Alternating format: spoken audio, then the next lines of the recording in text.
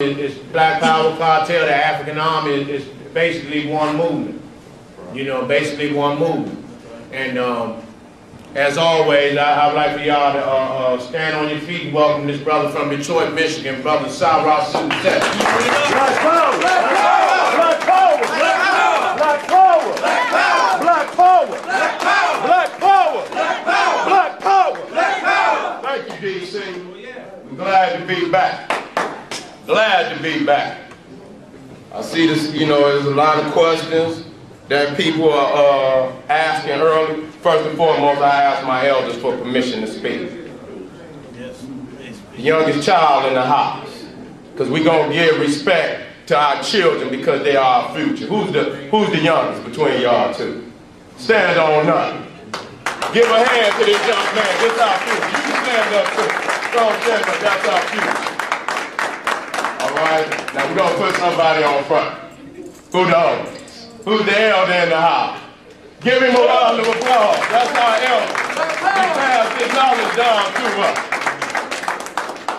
Any queens in the house with the holy seed in their womb? All right then, brothers, get on your job. Y'all ain't doing y'all job. You know, just like, you know, the sisters, she's a Muslim. We respect Islam, but Islam is much stronger than BPC. So all the drama you see, don't think this little crew up here starting all that drama. Islam all over the world. You understand what I'm saying? And being that they are a major force in this world, we could assume that they're more of a boogie than little old me. All right? So a lot of things that's going on is because there's a new awakening in our people.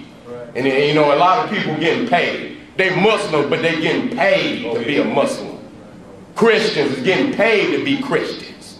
You understand what I'm saying? Because if it was about truth, they could sit down and at least listen. They don't want to listen because a lot of them getting paid. Reverend don't want to listen. He wants to keep them gators on his feet. He want to keep driving the cab. It ain't about truth. So a lot of these beefs that y'all see is about money. What y'all see going on in the streets, that's what's going on YouTube. We beefing. You understand what I'm saying? And I'm just going to be real. The African-centered movement has been taking hits from the Islamic community for a long time. We got documented fact of that. You understand what I'm saying? You can deal with Khalid, you can deal with Malcolm, you can even deal with the Nation of Islam picking on John Henry Clark. ADL, we're going to reserve all of that.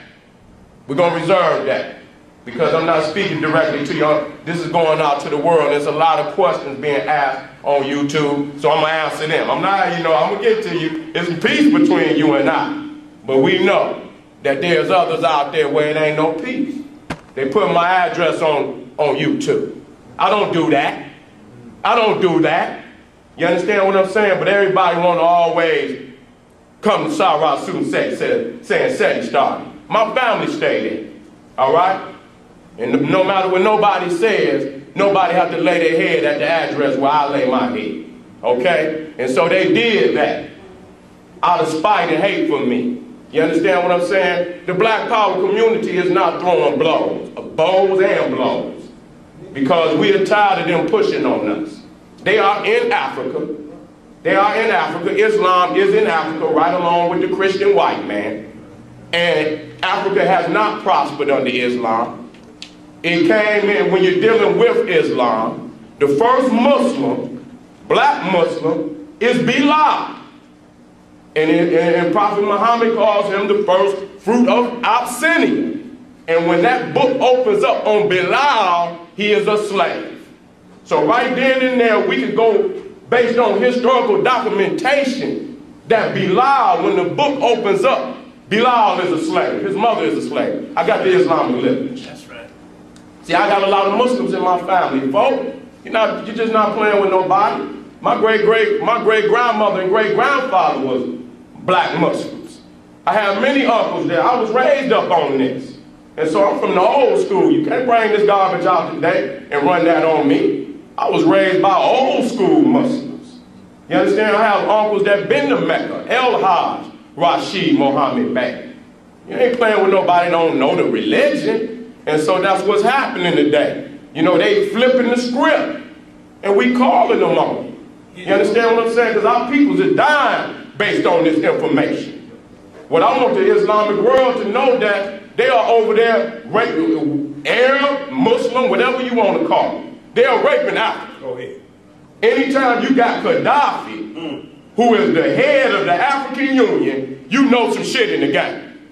I don't care what you say, because ain't no black man the head of the Arab Union or the European Union. None of them unions do you find a black man the head over, but you go straight into Africa and you see Gaddafi. The same man that gave Louis Farrakhan his loan to start up the Nation of Islam. Go do your research. Now, a lot of people don't know my background, so I had to come out and start giving my background. I was raised upset by Ashraf Kwesi after my third trip to Kenya. I had did 15 years of research before I even went. My uncle, Pianki Menkepera, is one of Dr. Ben's most devout students. He went 9 times to Egypt with Dr. Ben, twice to Sudan, once to Ethiopia. He was raised up as a brother of the craft of Amun Ra. So I've been dealing with these brothers a long time. And half this shit people out here talking, they ass need to be shot down for teaching that shit. Because it's garbage. Because if you did any kind of research, you know you telling a damn lie. In this day and age, all the scholars that they came for, some of this garbage people is teaching. If you go over to Arabia right now and teach against the Quran, they'll shoot your ass down dead without a problem.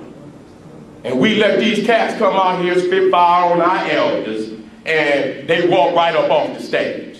And so I came really to New York, man, just to let them know, because if we hadn't came in there, man, they would have picked their teeth with Tahu. Straight up. They would have walked straight over me.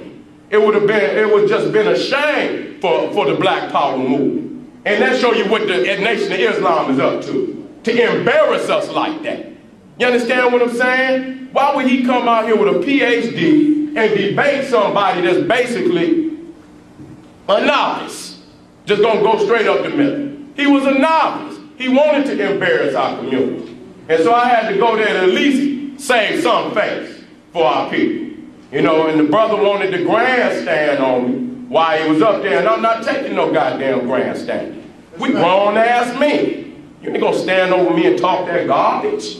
That's what I'm talking about. I asked him a direct question. He could not answer it. He wants to slander Egypt, but he never been. How the hell you gonna teach what you never seen? So you know he's regurgitating. He ain't got no choice but to regurgitate. So let me start. What happened to, let me see, I think it went out. Let me bring it on up, family. Let's get this started. Let's get it started.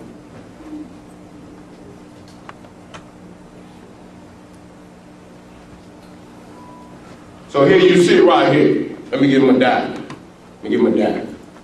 You see right? There we go.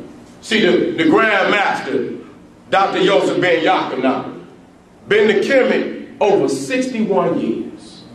Nigga, what is you talking about? You gonna refute Dr. Ben? Nigga, you ain't even been to the Metropolitan Museum of Arts. And you gonna debate a man this man been 61 years, this man and his queen next year will be doing their 30th year. That's impeccable. How the hell you gonna refute that type of field research? That just show it's just slander.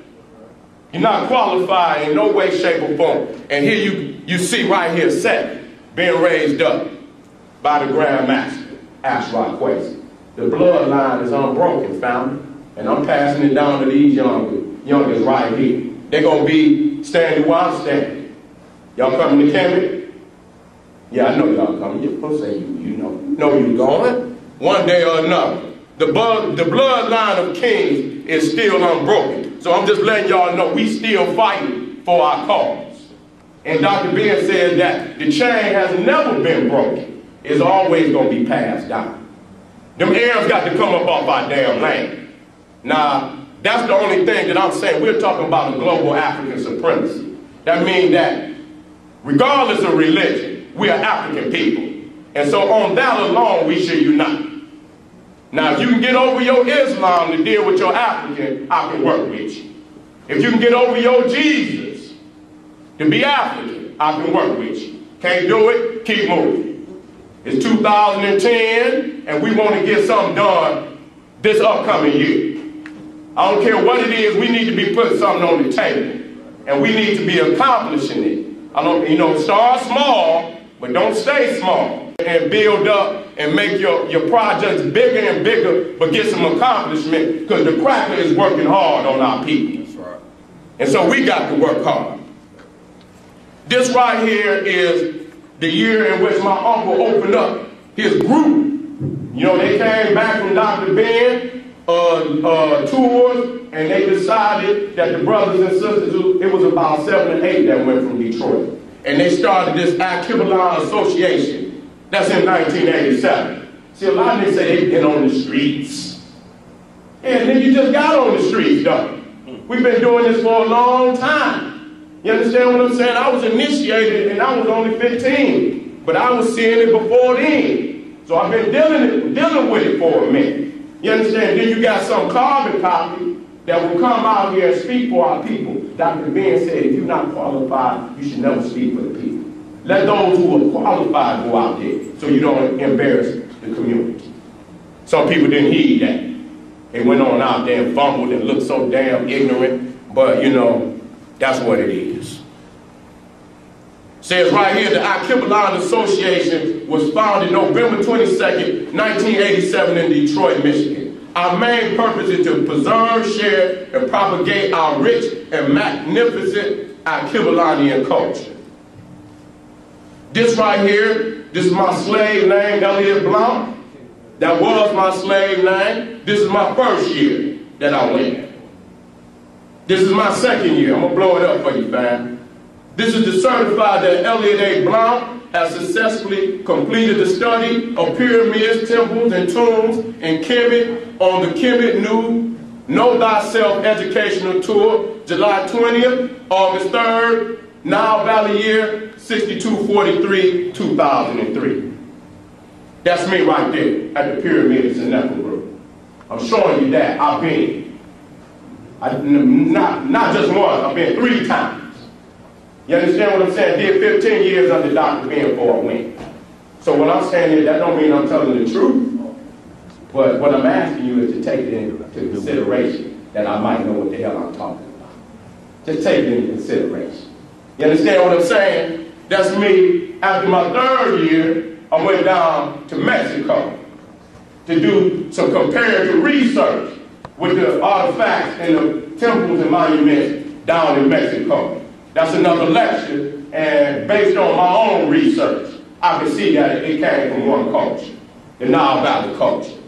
And that right there is also another pyramid down in Mexico, the pyramid of Pakal, who was buried inside of the pyramid. They won't lie and say, well, they didn't have burials inside of the pyramids in Mexico. Damn lie. Yes, they did. This is one of them. Where Pakal, a Mayan king, was buried down in a sarcophagus, just like the Nile Valley. It's a fact that our people was over here. Here it is at the Pyramid of Sara, built by Imhotep for the great Suten Zosha in the 3rd dynasty. In the 3rd dynasty.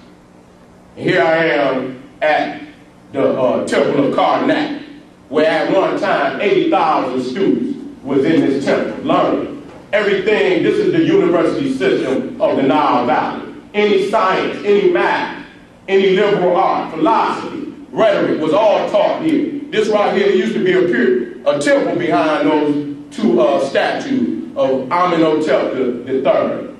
In Greek mythology, they called him Memnon. And here I am with the Grand Master of Grand Masters, Dr. Yosef Ben Yakinan. And if it wasn't for Dr. Ben, nobody would be talking about the Nile Valley. We'd still be over here talking about Assalamu Alaikum, Assalamu Alaikum. Hotel. I'm not talking about all Muslims. But that's what we was on before the Nile Valley came in. We was in, primarily hip-hop was 5%. That's basically what they were talking about. They was 5%. And that's when I got raised. That's when I got raised. In the temple, that right there is in the Mastaba of Meruka. Right there at Hormaki. Heru on the horizon. And back there, you see the pyramid of Khufu. There I am, bossing up as I always do. Throw my fists up to let y'all know that I'm a warrior at all times. Been doing it a long time. I didn't start on YouTube. This long before YouTube. So don't just think I just jumped into this. I've been sparring a long time. And right here, this is the second year, 2004. This is my last year, 2005, where I was raised up as Seti and Tef. And it says right there, Seti the first, the Suten of the 19th dynastic period, in Tef, one who accomplishes a goal and overcomes adversity. Congratulations on your selection to the craft of Tahuti. Due to your merit, love for Kemet and your people, plus our observation of your spirit, we have chosen the sacred ancestral name of Seti in Tef. Seti first was a warrior Suten, king of the 19th dynastic period. He venerated the deity Set, who represented the duality of good and bad that exists in all. Set was a defender of Ra.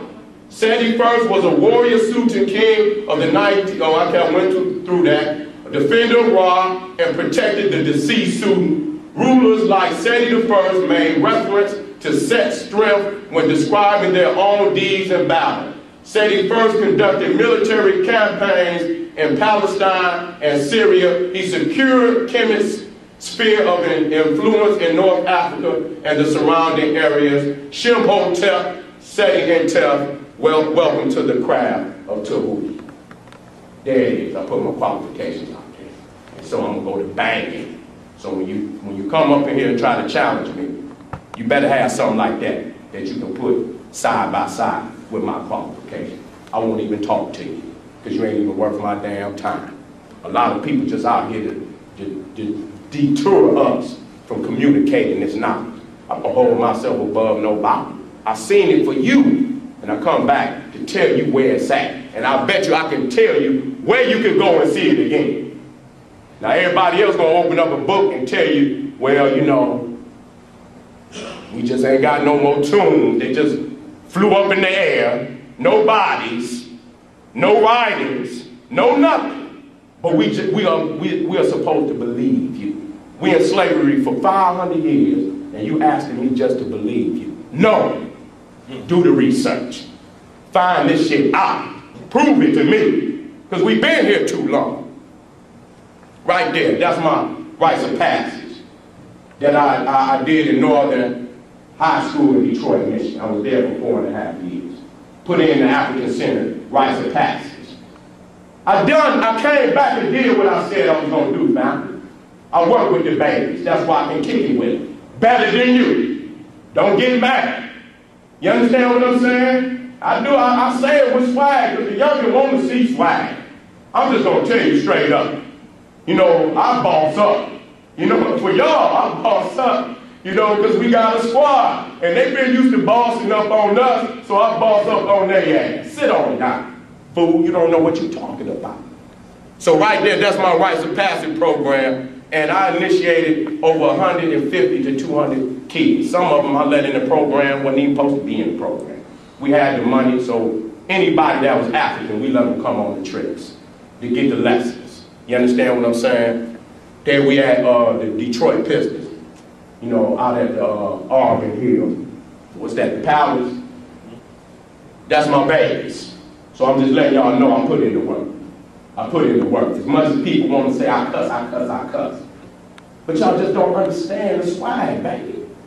Everybody can't do that.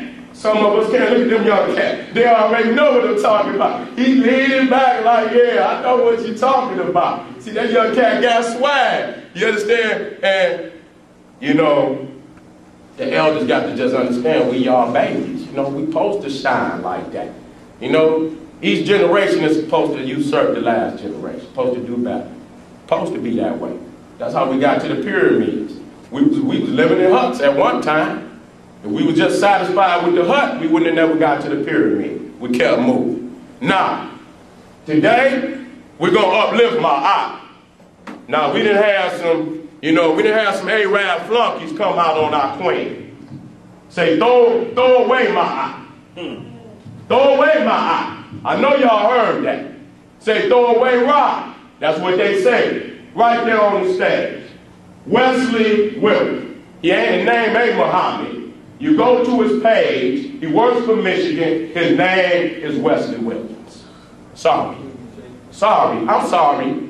It's the truth. You understand? You want to come out here fronting. Now, I went through mine and showed you how, I got a slave name. But I'm not faking in front. That was my slave name. I'm not out here running around talking about I'm something, and then you go to the damn white man's page at Michigan and the nigga named Wesley Williams. Face this person. Who is you, nigga? Is you Wesley Williams or are you Wesley Muhammad? And if you ain't been to Egypt, why would you slander our culture like that? And then when I beat your ass intellectually, then the other Muslims come out and say, well, why is you attacking him like that? Because he said to throw away my eyes. He got right up there and slandered our history, y'all. He slandered. Go get the tape. So today we gonna uplift my eyes. That's right. Because we know that my eye is the black woman. She is the goddess of truth, harmony, reciprocity, peace. He says, throw that away. What has my eye ever done to African people but uplift them? When you look at, when we were practicing this, African people was at the highest level that we have ever been on this planet. That's why I go to Egypt. That's the greatest example of African supremacy that I can point to right now. Where we was working on all levels, at the highest level. Every art, every science. That's it. Chemistry. Nothing else can compare to it. Everything else is mythology. So how we run the government? We need to run government. You go back to chemistry. How you run the ports. How you run the seas. How you the agriculture. You understand? On a national level. This is what we need. Marcus Garvey said we need to flee these lands. Because they're going to come one day that it's going to be enough immigrants in here, they ain't going to need you, nigga. And that's what has happened. Niggas running around out here got PhD and they can't even get a job at Burger King. Nigga, they don't need you. They got Mexicans that are going there working for $2. And you don't understand that they flooding in here every day. It's coming across the damn West Coast so fast, it's gonna be took the Midwest over in the next 2-3 years. The East Coast. You understand what I'm saying? They murdering our people all over this damn country. There's a war going on between blacks and Mexicans. So you can come up off of that black and brown power bullshit. It's about black power or it ain't about nothing. Because you're going to fail in everything else. And which means we're African people, we must be trying to uplift Africa. Because if we don't uplift Africa, goddammit, that's the root. We are dead anywhere else. You don't water the damn branch, you water the root. You water the root, you don't water the branch. We are dying over here in these lands. We are devolving as African people. The more you stay up under this cracker, the more he devolves your ass from your original state. When we came over here, we was jumping off the damn slave boats, diving in the water, rather be eaten by sharks. You understand? As soon as we got a chance, we was fleeing. And on every plantation, we was planning an escape. What happened? What made us stop escaping? That's what we got to ask ourselves. We feel comfortable because a nigga can eat a peanut butter and jelly sandwich at 12 o'clock at night. He can go in there in the refrigerator, get him a cold glass of Kool-Aid. That's making it? Because a nigga can make Kool-Aid? Eat some goddamn Focus Hope cheese? $15, we talking about we kings. I ain't never seen a goddamn king work for an hourly wage. Go ahead, son. Yeah. A king, the only glory for a king is a throne. And so here you looking at Africa, you can see in the cultural dynamics of the sisters that's still there. That's my aunt. That's my aunt right there. That's a queen coming up out of Ethiopia. And you see the red ochre that they put over their face. They use many different colors. But so when you look up on the walls of Kemet, you will see them all with that red ochre on their face. You know our peoples is black. They come in all colors. You know it ain't no one color to our race. Right. It's symbolic. Right. It's symbolic. And you see the sister right there with the red ochre. Now, let's be real. A lot of people, cultural, you understand, want to talk about the queens wearing weaves. You understand what I'm saying? I heard some brothers and sisters come out on Aisha's segment because she wear a weave. Try to tell them niggas, they just don't know their history. Them queens was wearing weaves way back then. The only thing is they was controlling the operation, the making of the weave and whatnot. You understand what I'm saying? But the queen's been wearing weaves for a mighty long time. Mighty long time, family. So you got to quit saying that because a sister wear a weave or something like that, that she's been a white woman. That's bullshit. They was wearing that before a cracker even crawled out of the cave. You just don't know your history. Right. You just don't know your history. See the queen right there? That right there over there, that's Akhenaten's daughter. Ankhesenami. Tutankhamun, King Tut, married this queen right here. And you can see right there, you can see the hairstyle is the same, it carries over. You see, you know, she would have been painted with the brownish red color, lips and everything. Same queen. Same queen. Mine is God, mine is God. It's the black woman. And we got the finest woman on the planet Earth. That's right. You understand what I'm saying? The black woman is God. Here. You can put a white man up there and say that Farah Muhammad is God. Oh. But if you say the black woman is God, you say, nigga, you on the altar. But you got a peck of wood up there. And I don't give a damn if they say the nigga half original. Nigga, don't tell me the black man is God and then you gonna convince me that this peck of wood is a black man. No, nigga, just put a black man up there. They done been duped again. Just replace Jesus with Farah Muhammad. That's all that they done. Now right here, this is a sarcophagus.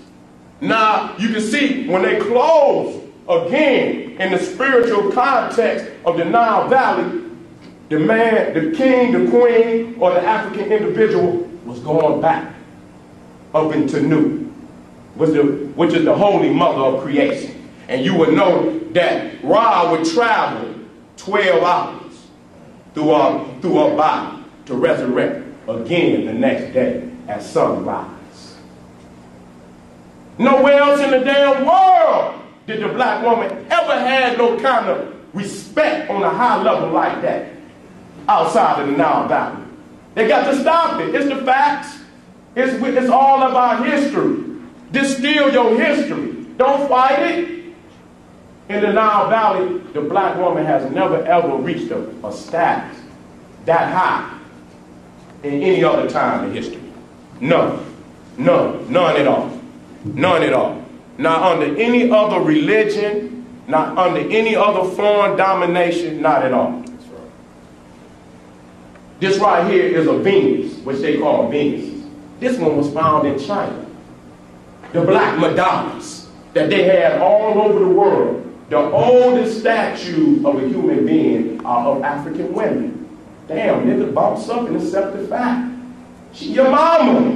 What you worried about?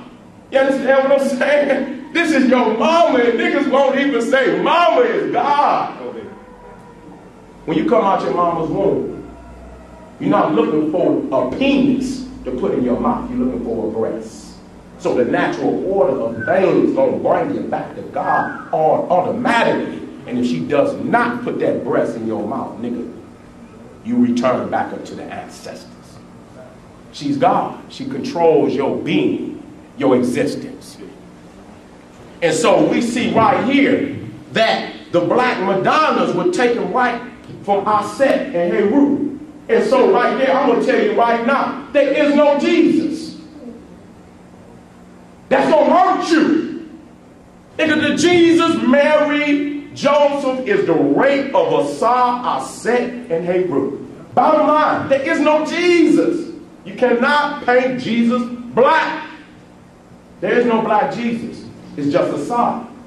You got to go back to the original. Can't do it. I know it's hurting. I know it's hurting. Because we done been through this for so long. And we actually believe that what our people taught us was true. They didn't know no better shit. We just waking up. We're just waking up. But we have to, this is still us though. Don't fight it. This is still our history.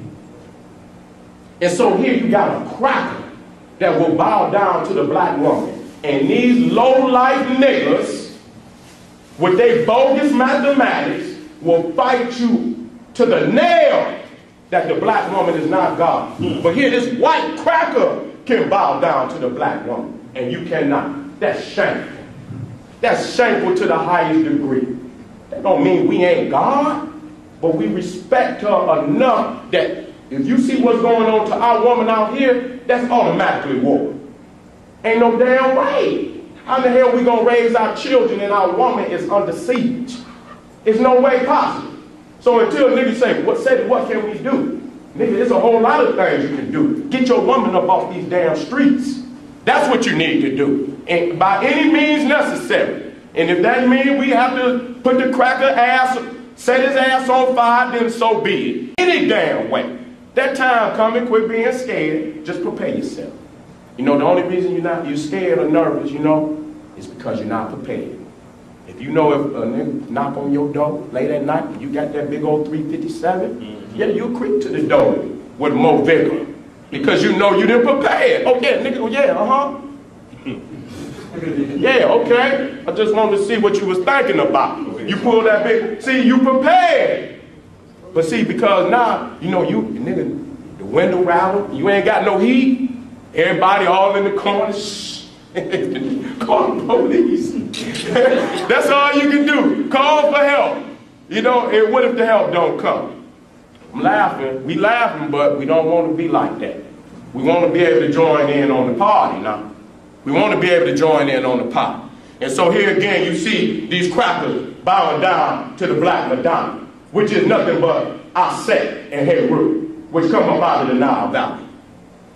And this right here is our most Nefertari. So that right there shows you, see what it is that any kind of crime scene, usually when the crime first go down, they'll cord it off. They'll put the yellow tape out there so don't nobody tamper with anything. But once they tamper with it, it's been contaminated. The scene has been contaminated. So you can't let these people come after 2,000 years and show you some shit about Egypt. That scene been contaminated.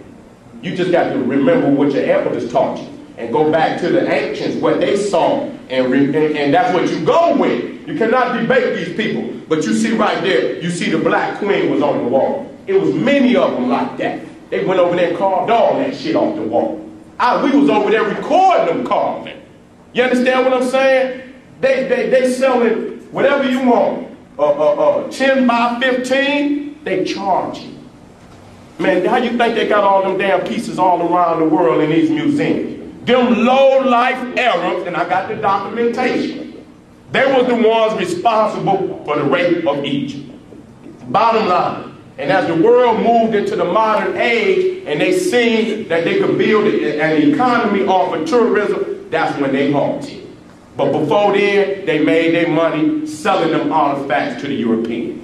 That let you know he didn't give a damn about the ancient Nile Valley culture. He didn't give a damn about it. Matter of fact, they was even chopping up the damn stones off of the pyramid to build the mosque. And they would document that themselves, that they documented that there was a lot of queen pyramids out there. They just knocked them down. They just knocked them down to build the citadels and the mosque all around Cairo. Here's Queen T. And you see the queen still rocking it. So what I'm saying is, a lot of our queens are still like their ancestors and don't even know it. We have not changed. You understand? Really that's why I'm not about changing or putting nothing on. We more damn African what we wearing right now. Because we can go back to the walls and show this is what we was rocking. Look at that brother guy, you can see the circles in his head. That means they was curled. And here's a pick. Now, I know you ain't gonna pick that with that little bitty pick, but you know, they had picks. And here again, you see one of the queens with the particular weave or micro braid style that the sisters be rocking. Been rocking them for a mighty long time. Nothing new. Queen ain't got to change nothing. For no damn, you know, these late comers who hate women. That's right. Ain't got no God in their religion. You know why? Y'all don't want me to come up in the middle. Y'all don't say Seti cuss too much. Go ahead. Come on, brother. The white man love asshole more than he like vagina. That's right. He's a faggot. That's the core reason why they ain't got no woman in their religion. Because they're homosexuals. Damn.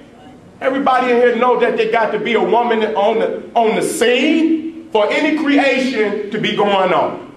Okay, what religion you come from? You got a navel? You come from a woman. Ain't no damn rib. I got all my ribs. I got them all. How can y'all prove that?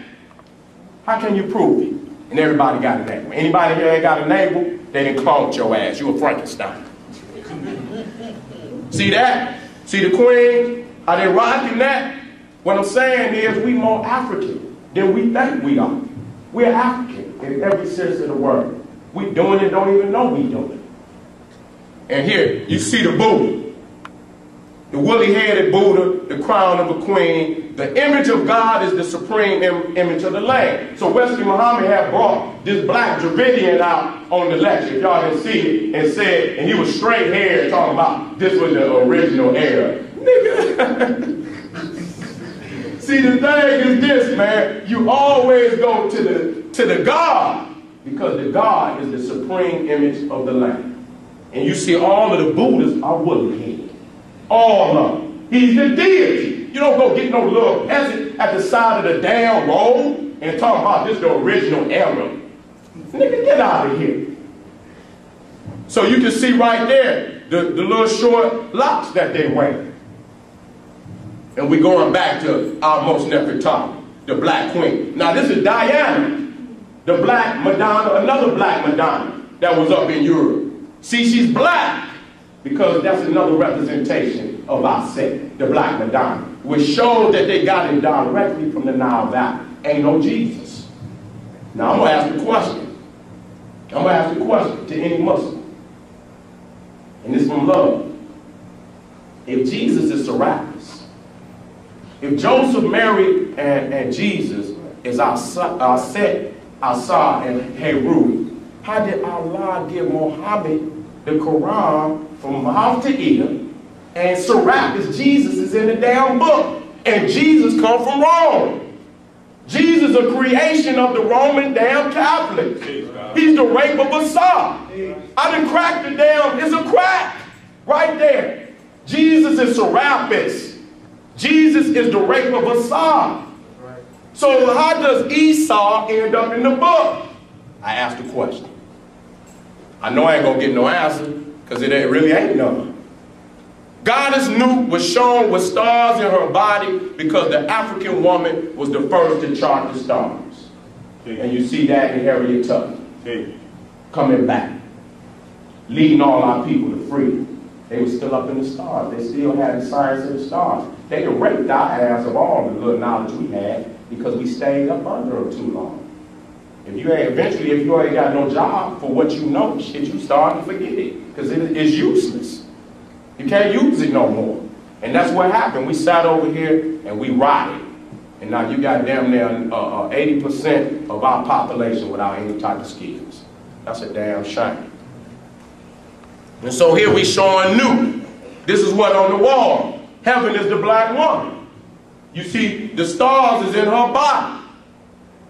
And that, again, while would enter her mouth, travel through her body, and be born out of her womb the next day at sunrise. What you see right here is Shu, god of air, atmosphere, separating the heavens from the earth. Ger, the god represented as earth. You understand what I'm saying? This is the creation story. This is the creation story. And if you go in Genesis, you're going to find that it's the same damn story, that God separated the heavens from the earth by the firmament. We can go in there and find it. Sorry, you're much late with that story. This right here go back 4500 BCE. Y'all just got to take that into consideration. And so here again, you see Newt holding Ra up, and he's born every day through the help of his mother, Newt. Through his mother, not his father, his mother. And no man creating no damn babies. Shit, half of you niggas probably take care of baby ain't yours now. I'm just being real. Watch Mom be posing. You go up there, woman, and call out 10 people. Not one of them is the daddy. You cannot trace your bloodline through no damn system like that. When you can pull up 10 people and not one of them the daddy, but see, ain't nobody saying who's the mama. That's right. Because mama is guaranteed. Mama's baby. Guaranteed. That's the purest way to trace your bloodline. And so the black woman, the womb, is the source of all things. The black woman is God. With the spark of the black woman came consciousness. So when you look up at Newt being heaven, the black hole is her womb. And that's where Ra is born through. In the cosmology of the Nile Valley. That's deep, ain't it? We couldn't even you can't even put the woman in the damn religion. So half niggas, when they see this, they shake it. Because they know it's a new age. That we coming back. Because our greatest ally is our woman.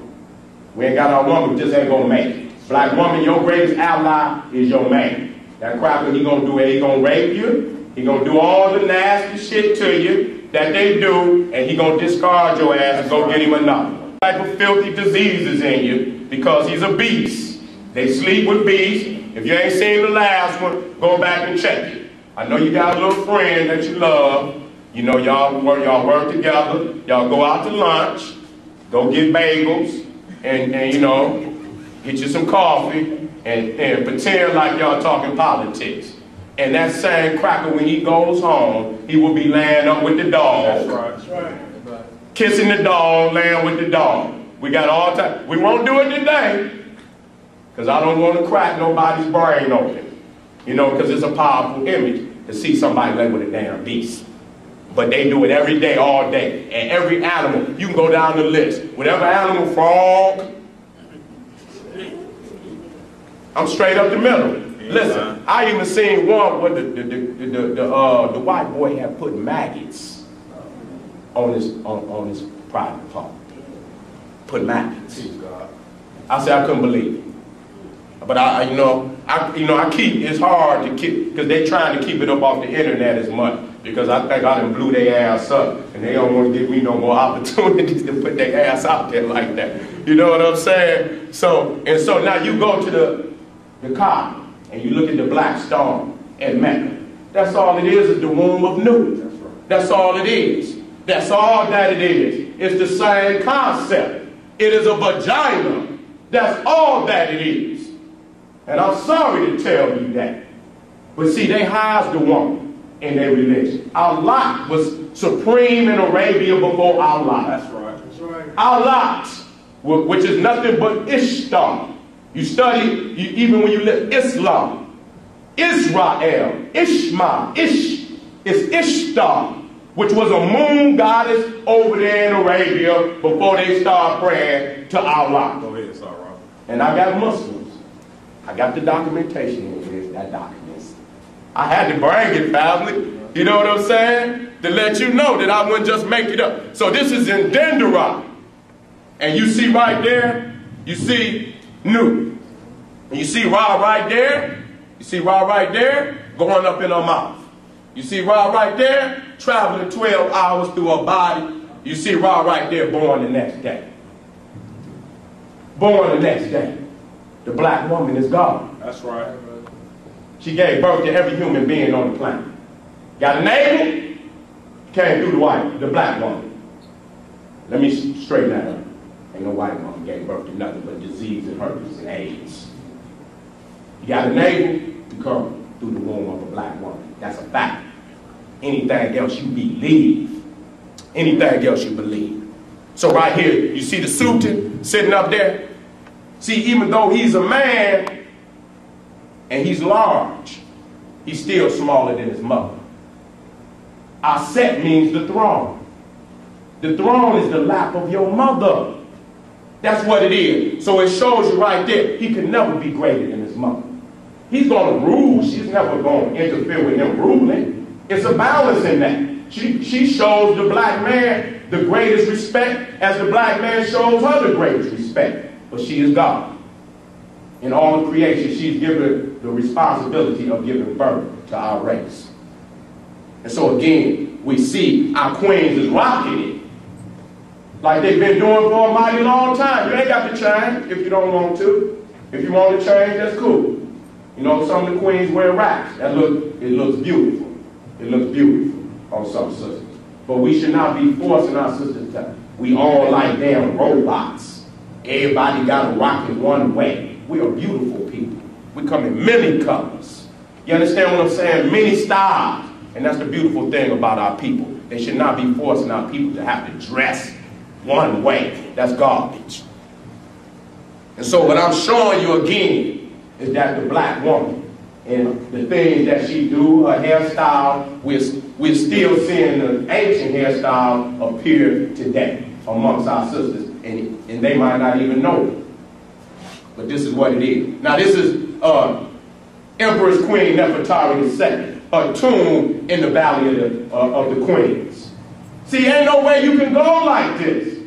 See what I'm saying? There's no way you can go and see tombs to queens like this. Greater than any, that tomb right there is greater than any king's tomb outside of Africa. That one damn tomb. And they got over 76 of them tombs in the Valley of the Kings. 50 of them over in the Valley of the Queens. Why won't we go here and worship? Why won't we go here and give reverence to our ancestors instead of flying to Mecca, Jerusalem, Vatican City, praying to all these cracker gods, going to their holy land, and we skip over this? That shows you how far deep we in the hole. That shows you. I continue to show that culturally that we are the ancient Egyptians. I'm dealing with the queens today. I'm going to deal with the queens because they need to see this.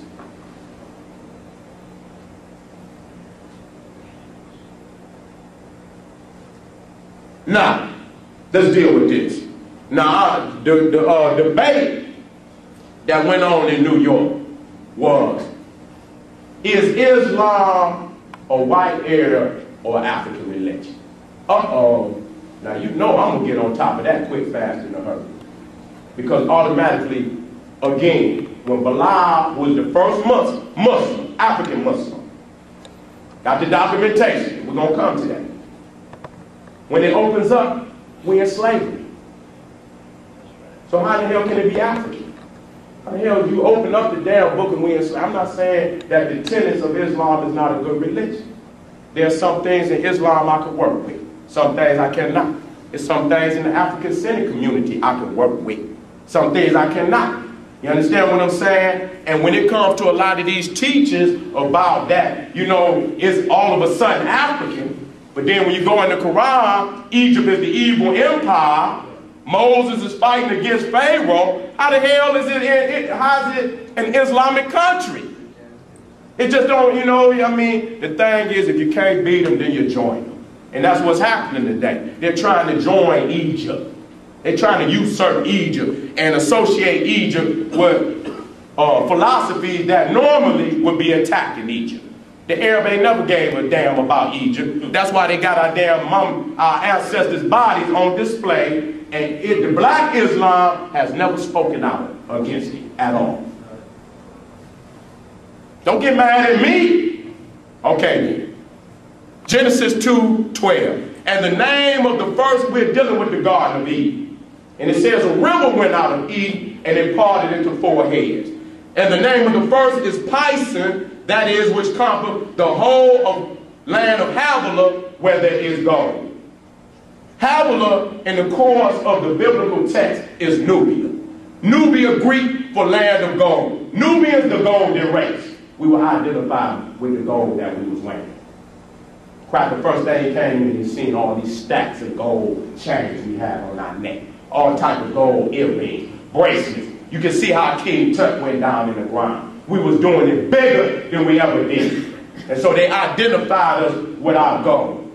And you see right here in Nubia, you can see the gold deposit down here. Can y'all see that? Yeah. These are the large gold deposits down there. And so Nubia was identified with the gold. Now, this is what it is. According to the Bible, this shows that Ham was in control of the so-called land of Arabia. When you look at this is the Hermetics. This is what you got to understand. Noah had how many sons? 3. Shem, Ham, and what's his name? Japheth? Okay.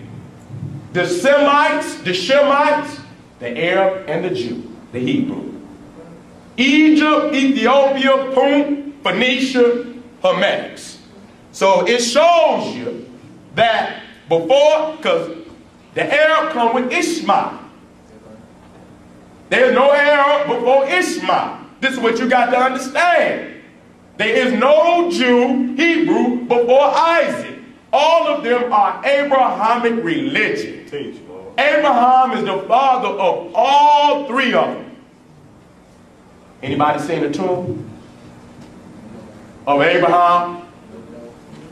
Anybody got a document? But damn, man, see, that's what I'm talking about. You sit up here and argue mythology. You understand? So if there's no Abraham, then there's no Shem. If there's no Shem, there's no Semitic. If there's no Semitic, then there's no Jew, there's no Arab. So what are they? They're nothing but mixed breeds. You can quit stamping all these damn names. The Arab is nothing. When you look at Hagar, his mother was an Egyptian. Abraham was a Hebrew. He's mixed breed. Basically, that's all he is. The Arab is a mixed race. And so is the Jew. Semite. That's why they took the Shem out of there and put Semite. Semi mean half. That's all they are. And here we go, and it says, and a river went out of Eden to water the garden, and from this it was parted and became unto 4 heads. The name of the first is Pison, that which cometh the whole land of Havilah, where there is gold. The gold of that land is good. There is bdellium and the onyx stone. And the name of the second river is Gihon, the same is that cometh the whole land of Ethiopia. The name of the third river, Ezekiel, that is which goeth towards the east of Assyria, and the 4th river is Euphrates. So it shows you right there that the African country took preeminence over Assyria, Mesopotamia. So I don't know what they keep trying to talk about, that Mesopotamia brought anything into Africa. That's bullshit. Ain't nothing out there in what you call Iraq, but nothing but mud mountains. They ain't got no stone, no papyrus. And if anybody tell you they was writing before the Africans, they telling a damn lie. Because paper come from papyrus. If they was writing before the African, ask them what the hell was they writing on. That's all you got to ask them. What was you writing on?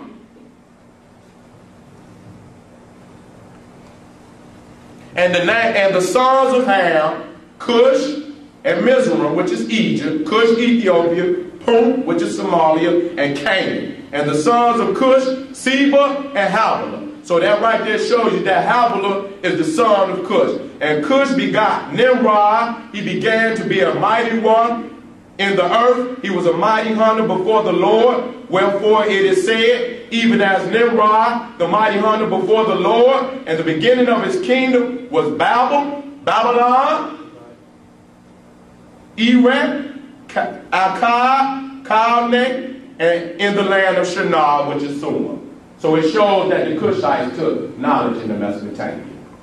Nimrod, the Cushite, took it into Mesopotamia. He started Babylon. He started Shinar, which is Sumeria. That's the proof. What is he talking about? How the hell you brought anything into Kemet when it clearly shows that the Africans, the Hermetics, took it into Mesopotamia? So this is why you see what they call the Tower of Babel. It's nothing but a step pyramid. They did very sloppy out there because Mesopotamia does not have stone. Everything they built with mud brick, dry sun bricks. And that's why it fell down like it did. They never had the technology of the Nile Valley Africans. They never built in stone, never. And so when you go, this is right here, is in Persepolis. Persepolis is in Iran. Okay? Go look it up. That's an Egyptian temple. You see armor around there? So that shows you really that when you look at Arabia, all of that had Egyptian temples in it. Lower Kemet, they destroyed a lot of them temples in Lower, because that's where the invaders first came in. And so they destroyed all of that. So what we saying is that all of Arabia was colonized by the Nile Valley at one point in time. And that because they destroyed the temples, you cannot imagine what it once looked like. But it had the same kind of temples that the Nile Valley had. And this is proof. This was still standing. See the Egyptian doorways? This is in Iran. That's the same Egyptian style. To show you that it was there long before Islam. I'm sorry. That temple is far older than Islam. Now this is the deity that was, or the prophet that was in that area before Muhammad, Zoroaster. And you can clearly see he got the winged sun disk, which is Amun-Ra. That's a fact. He was there before Muhammad. It's easy, family.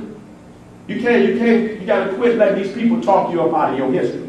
These are the facts.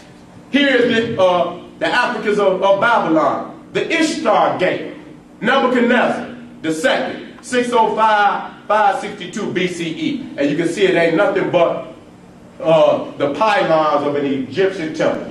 That's all it is.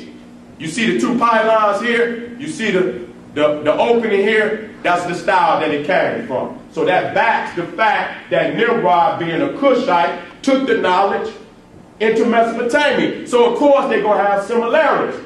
But the African is the oldest. That this is a replica of what was going on in the Nile Valley.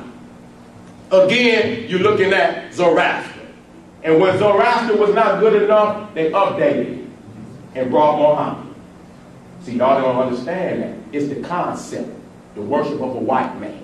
Ain't none of them existed. Serapis, Zeus, Jesus, Zoroaster is the concept. They're going to keep coming up with a white man for you to worship. Santa Claus. Farad Muhammad. Joseph Smith. The damn, what is he? The Mormons. Another Peckerwood. It's the concept. None of them exist. And so, you can see right here, I'm going to get off into that Kabbalah. That's a Kabbalist. And this is Zoroaster. That's what Dr. Ben said they was worshiping before they even messed with the Torah. They was into that Kabbalah. That shit ain't nothing but Jewish witchcraft. And don't mess with it. I'm going to show you some things. That's what they had when you deal with Islamic history, that before Muhammad came on the scene and cleaned out the Kaaba, they had 360 idols in the Kaaba. You know what it was? It was Kabbalism. That's why you see Kaaba, Kabbalah. Can't y'all see the damn root in the words? That's what was there before Muhammad came on the scene. And so this is coming out of the black biblical heritage. It says right there, Mizraim was the second son of Ham, an African by blood. What it says, Egypt is revealed, is still the alternate name for Egypt, and is revealed several times as the land of Ham, the land of Canaan. So everybody talking about that Allah is on the walls in ancient Kemet, prove it, nigga. All you do is go to the royalty. Ain't no Allah hoteps in the king list. All the greatest gods and goddesses of ancient Kemet ended up in the royalty. You look at the royalty, go to the deity. You understand what I'm saying? When he go and get this peasant off the side of the road and say, this is an original Arabian with straight hair, we go to Buddha. The deity is the supreme image of the land. It says right here, under Dedan and Sheba, the Cushites were the first race to settle the country and were joined by the Semites 3 centuries later. The Semite is a term in the Arabic lore meaning foreigners because of their late arrival. Arabia was undoubtedly a part of the African Ethiopic dominion, whose traces abound in every district of the peninsula, especially in the area of astronomy, mathematics, navigation, philosophy, and theology. The great Ethiopian empire had declined and was disunited within centuries before the Semites held any recognized place in Arabia. Okay then. The Cushites was in the land before any Arab. Ishmael is the first Arab. You cannot have an Arabia before there's an Arab. Damn, we can go back into Africa, man, tens of thousands, 50,000 years with the Shango bone, 50,000 years of mathematics. We can't, I mean, when you're looking at the pyramids of Khufu at Giza, do y'all understand that's at least 200,000-300,000 years of architectural development? Damn.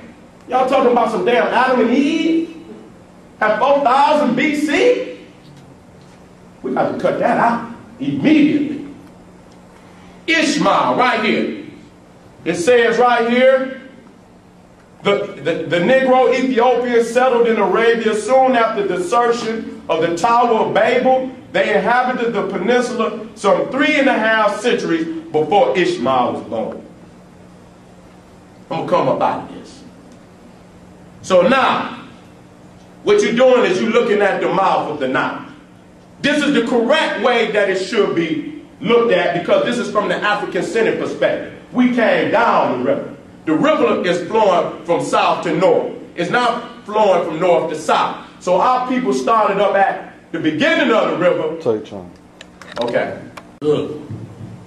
So you can see is the river is flowing from south coming down north. And what most of the water that comes into the Nile River, it's two Niles. You got the blue Nile coming up out of Ethiopia.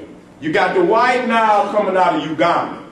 80% of the water that comes into Kemet comes out of Ethiopia.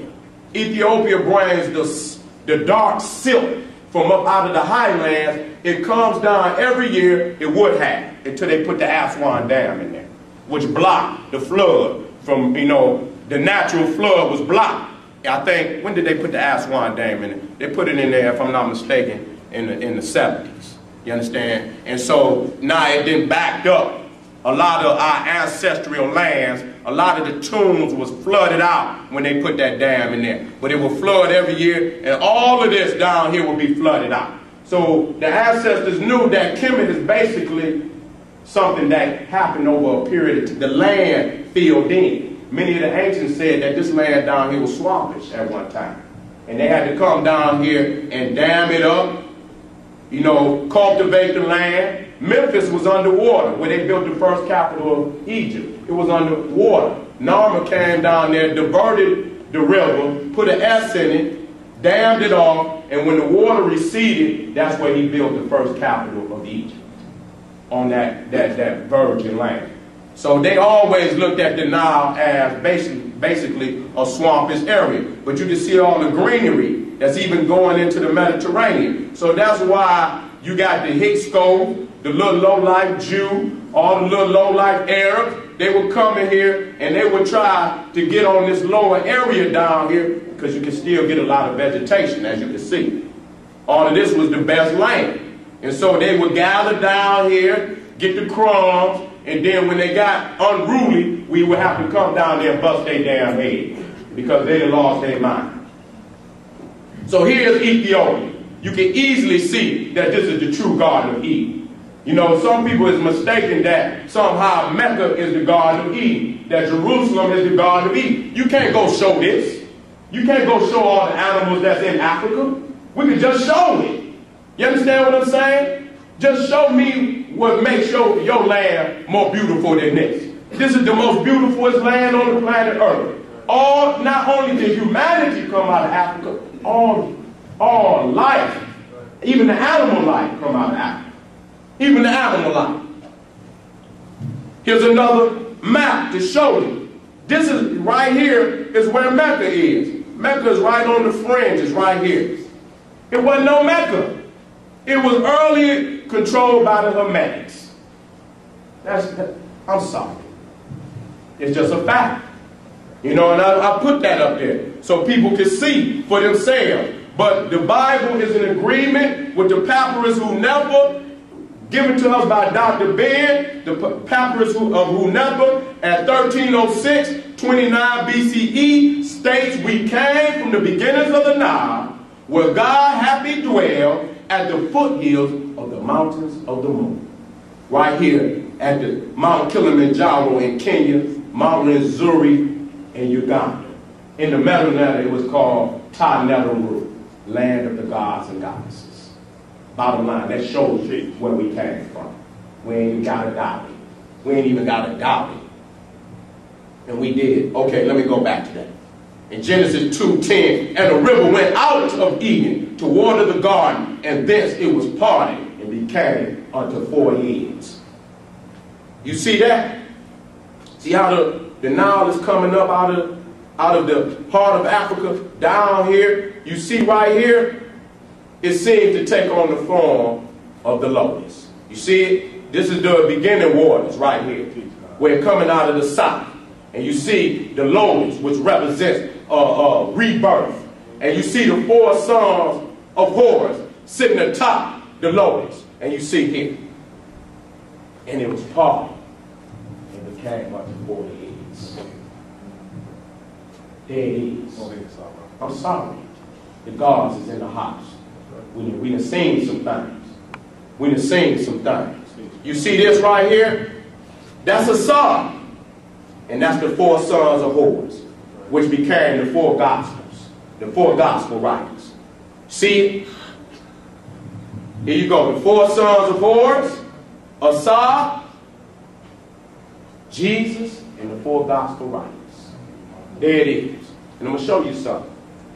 See that? That's a codex from the Mayans.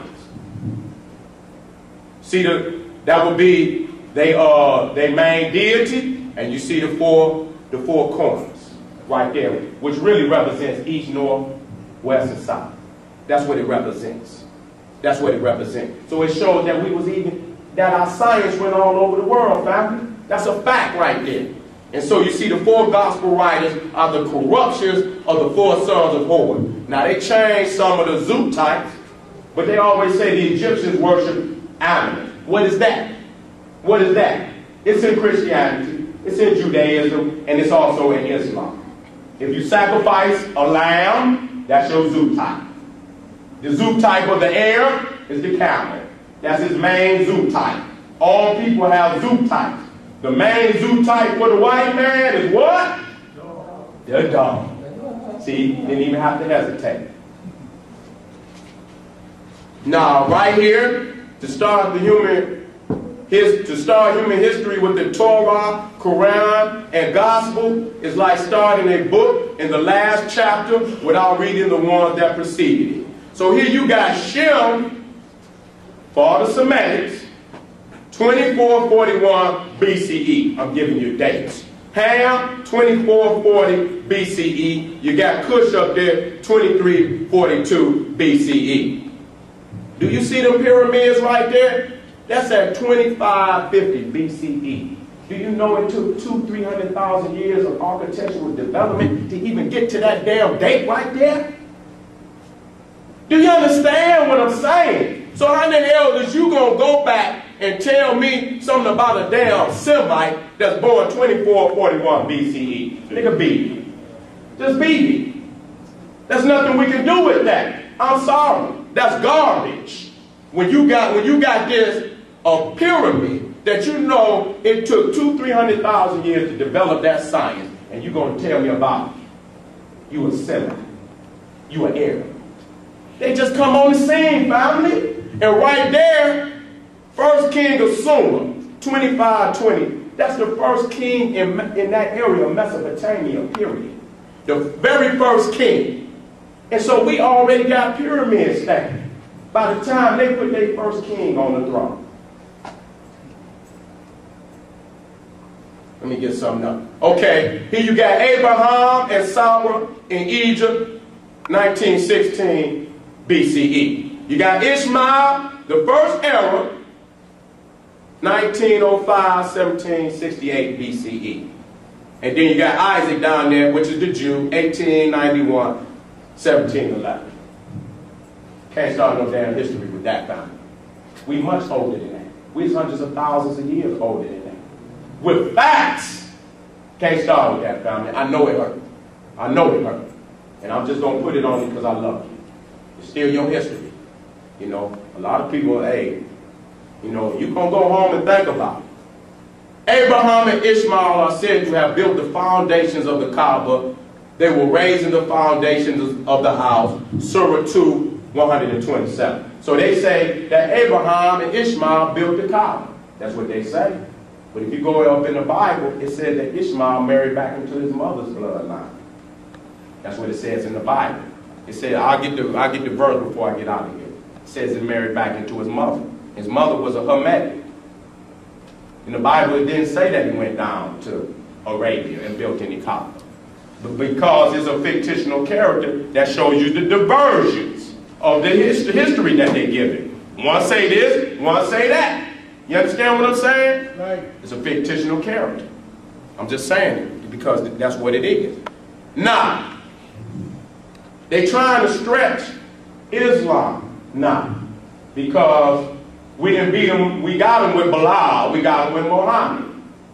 I'm talking about the Nation of Islam. You know, they say, well, the black scientists built this universe 66 trillion years ago. Shit, I can't even remember what I was doing 5 minutes ago, but he knows something from 66 trillion years. That's how you know niggas is lying, man. I mean, you just got to laugh at this. He said 66 trillion years ago, man made this universe. Stop it. Leave the crack alone. Our people need real history, man. They need a history that they can really use as a blueprint for global African supremacy. Can't do that with no damn mythology, talking about no man blew no damn earth in half. They say the Nation of Islam say that some mad scientist blew the damn earth in half, the other part became the damn moon. Now how the hell, if it blew it in half, how the hell did it become a perfect circle? Ain't there some ruggedness to this shit? You just blew it in half, and you see what the damn atomic bombs did in Nagasaki. You know what, if it blew this damn earth in half, you'd have blew this mug out the damn gravitational pool, who would have survived it? And the question I got to ask is this. If they had enough explosives to blow this earth in half, why the hell they didn't use it on the Peckerwood when they came to Africa to snatch us up in slavery? All of a sudden you just lost it. Huh? Okay then, let's move on. It says in Surah 7, 143, and Moses fell down senseless, and when he woke he said, glory unto thee, I turn unto thee, repented, I am the first of true believers. So there's an argument on who's the first Muslim, who was the first one to accept Allah. You got verses in it that says that Muhammad was the first. But right there, it says that Moses was the first of true believers. So how can he go beyond that? That's the Quran. I'm not talking about what Wesley Williams is talking about. And his scheme to put fraud Muhammad as God over black people. We're not falling for that. And it says right there, Acts 7:22, and Moses was learning all the wisdom of who? The Egyptians. The Egyptians. That's the first time any type of Semitic come into history. Because in order to have history, what do you have to have? Right. That's when you come into history.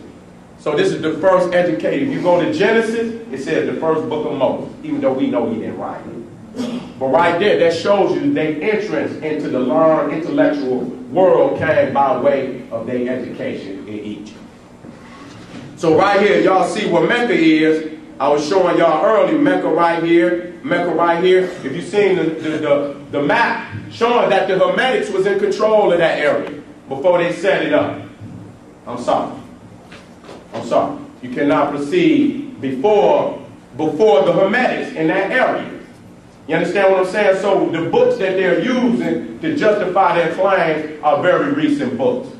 Wesley Williams. Excuse me, I think the message to the black man got a copyright on it. I don't know what the date is, but I think it was in the, in the 40s, 50s? I don't know when it was.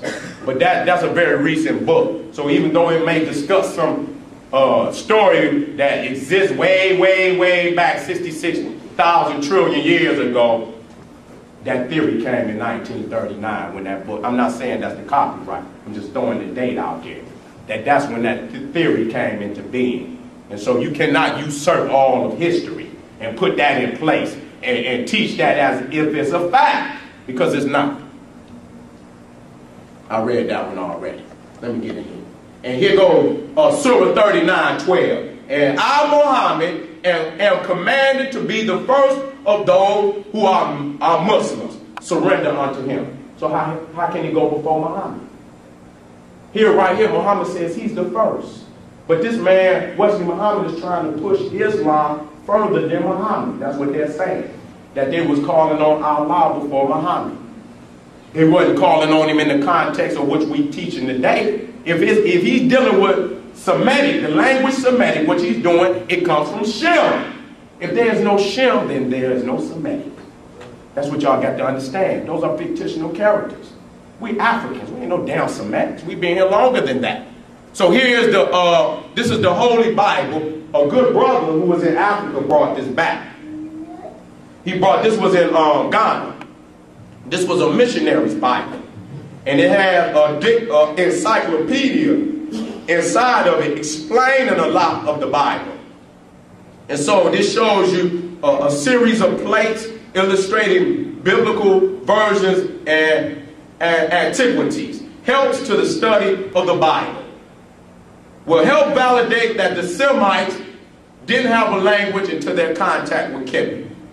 Okay, I'm giving you the copyright date, 1896. This is what it says.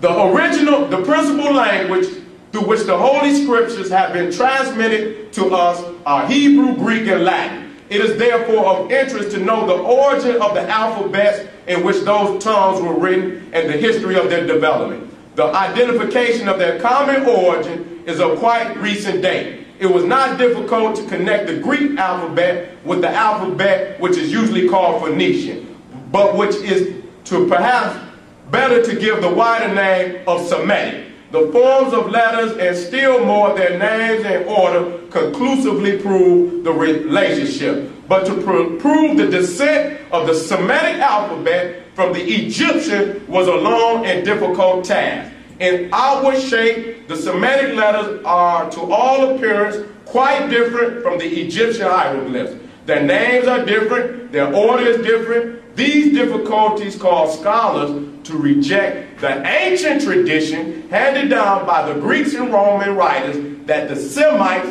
had originally obtained their letters from Egypt. The tradition has, however, proved correct. In 1859, the French Egyptologist D.Gregory published the results of his study of an ancient cursive form of Egyptian writing, a form to which the name of Hieratic, or writing of the priest, has been given, and showed beyond reasonable doubt that it was the connecting link between the Egyptian and Semitic alphabets. The most important document of which he made use of was the Prissy Papyrus, the date of which is conjectured to be around 2500 BCE. Let me go down here. Let me go here. The Semites adopted 2 and 22 of the Egyptian alphabetical signs, and there can be no doubt that this formation of a new alphabet took place during the Semitic conquest and occupation of the Delta under the Hyksos. We got your ass. We got your ass. So you can't come here talking about that Allah, Yahweh, or nothing else existed before they, and so it goes back that Moses, who wrote the first book of the Bible, was learned in all the wisdom of the Egyptians. I'm backing it up. We're going to fire off on your ass. You're gonna come in here and usurp our history. Look, Arab flunky. To all my black Muslims, we down with you 100. We down with you 100. You are brothers and sisters, but we will not be building with no Arab flunkies.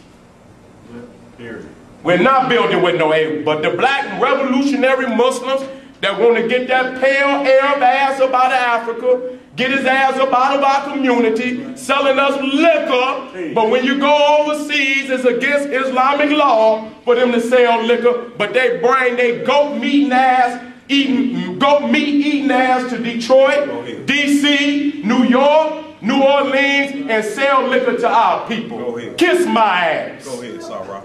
I ain't gonna have no mercy on them. Go ahead. We need to blow their damn brains out.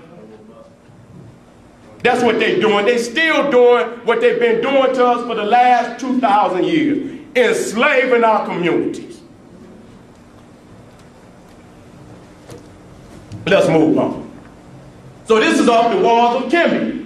Semitics coming into Egypt. And you can see what they're doing. They messing with them damn goats. That's what they were. They were goat herders. And the Bible and the Quran both, Muhammad was a damn goat herder. So that's what they do. We're not no damn goat herder. We the pyramid builders. And that's the original right there. Khnum Hotel. Showing them coming in. Messing with them damn goats and antelopes. And so when you look down the ancient walls of Kemet, you can see that's exactly who it is. Right now today. That's the lowly ass Arab that was running up in Kemet in the ancient world, destroying our temples. That's who it is.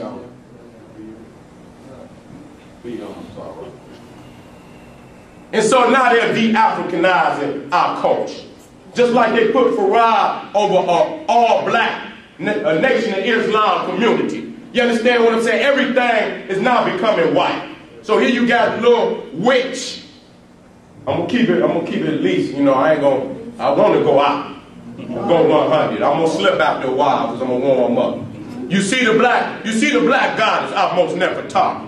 The black, and she gonna come in here. And ain't no damn way you can even mistake that right there. That's just straight up raw dogging us for our history.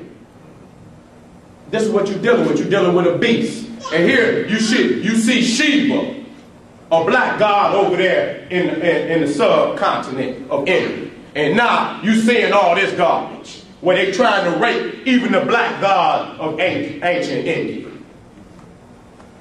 This right here shows when Islam come into Africa. Islam spread into North Africa beginning in the 7th century of the Common Era. It reaches over into the northwestern portion around the 8th to the 12th century. And over in the lower northwest region around the 12th through the 15th century. This is when it comes into Africa. It's not indigenous to Africa. Even though a lot of the teachings are indigenous to Africa, the package of Islam is Arabian. That's what it is. Straight up the middle. And when it comes into Africa, it comes in as a conquering force. Bottom line. Okay. Hazrat Bilal, the first, I don't know, how you know Arabic sister. I ain't gonna put nobody on that. That's Pakistani crap right there. That's Pakistani. But I got more than one That's Hazrat Bilal. Okay. But the fact is that what they're gonna teach in this book, I can validate in more than one book. I'm gonna bring it up with the black god, Dr. Yosef Ben Yaakov. You understand what I'm saying? They ain't gonna teach nothing wrong because I'm gonna bring it up. Right there. Bilal began his life as a slave. That's a fact. You go in any Pakistani, Saudi Arabian, or whatever. You can go into all of them. He began as a slave. He's the first black Muslim. I'm going to show you. Say that he began his life as a slave, for he was born of a black slave girl. That's where our people began with Islam. Let me go over here. Bilal was the first among his countrymen to accept Islam. it was with reference to this fact that the holy prophet had observed Belial as the first fruit of Absinium. There it is. Belial is the first fruit of Absinium. That's where it began. So he cannot say that is indigenous to Africa. He a damn lie. Nigga, get out of here. Get out of here. Belial must now dig this. Belial must have unconsciously embedded the lesson of believing in one Allah. Now he should have said Yahweh, because Abyssinia was practicing the Ethiopian Coptic religion. But see, they put Allah in there to throw you off. He believing in one God from his mother during his childhood. In the 4th century AD, the Christian doctrine in Abyssinia was dominated by the belief in one God. There it is. But they keep saying Allah. So that shows you that they borrowed from the Christians. They borrowed from the Jew. Because the first, what they call Qibla, that's the direction in which you pray, was to Jerusalem. That's right. If you go to the Dome of the Rock on the Temple Mount, that's where you supposedly Abraham was going to sacrifice Isaac. So it's a rock inside of there. But there's a temple, right? There's another mosque right in front of that. That mosque is where Muhammad supposedly flew on the back of a winged steed from Mecca to Jerusalem, and he went up to heaven from that mosque. They prayed to Jerusalem first. What does that show you? That the Jew was running the early part of Islam. Yes, they was. See, what is a Jew? See, it's a religion. We all black in here. So if somebody say Muslim or Jew or whatever, don't nobody know unless you put your hands up.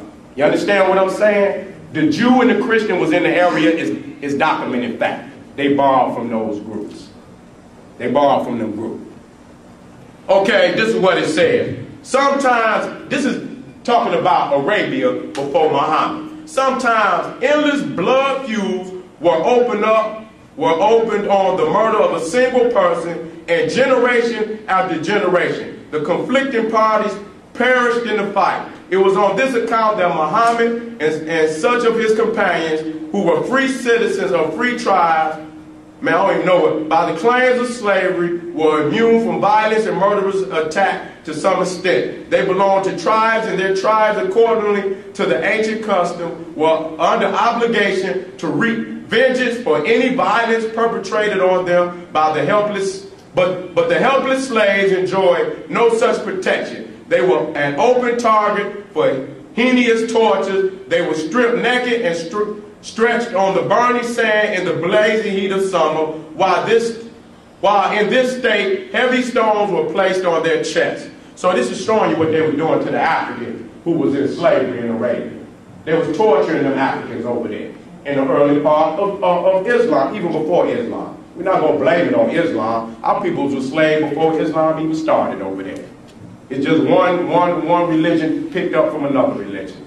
And they continue with the slavery.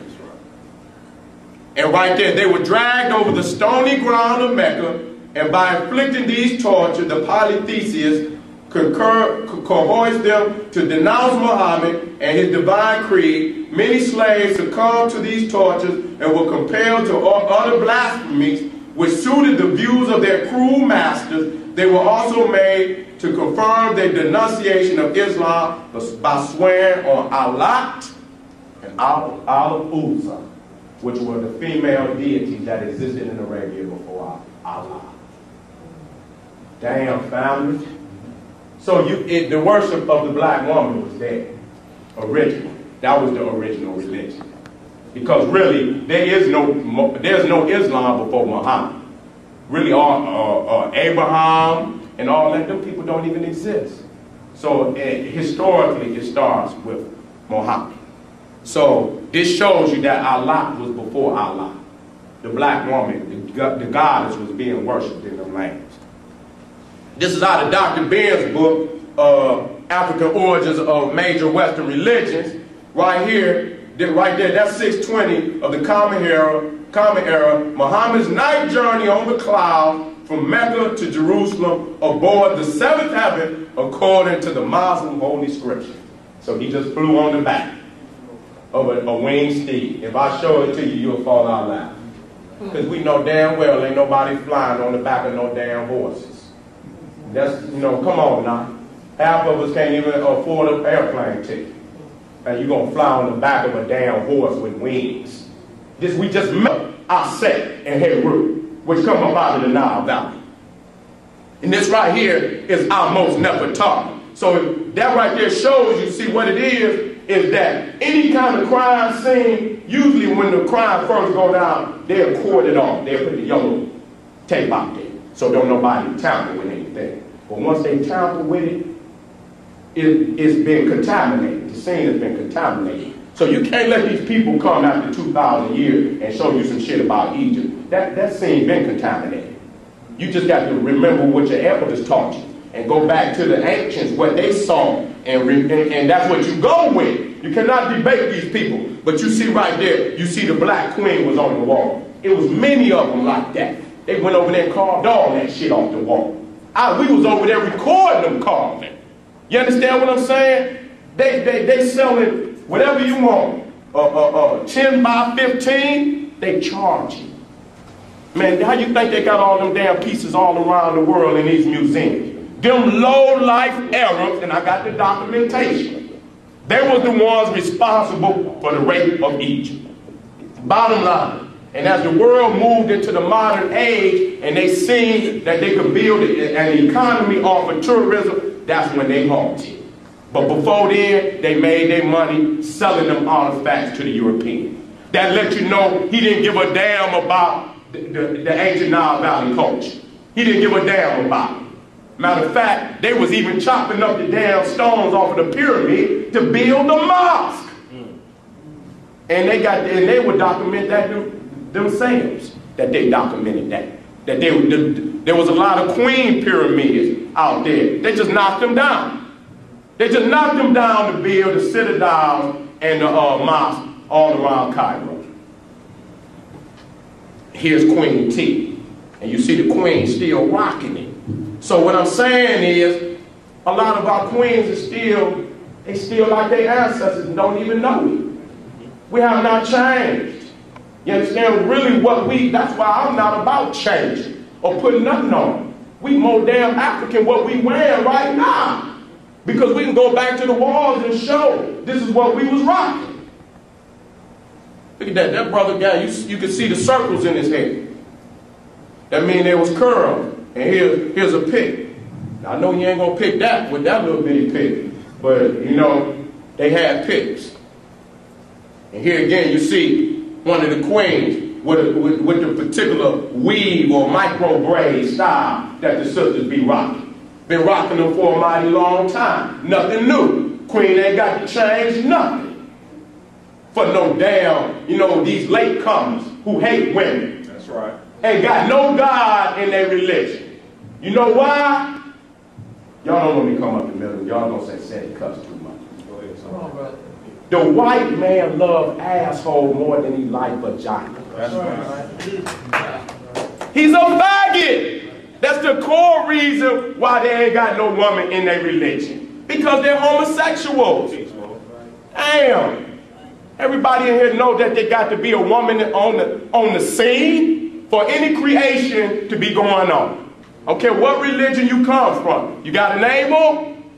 You come from a woman. Ain't no damn rib. I got all my ribs. I got them all. How can y'all prove that? How can you prove it? And everybody got a navel. Anybody here ain't got a navel, they done cloned your ass. You a Frankenstein.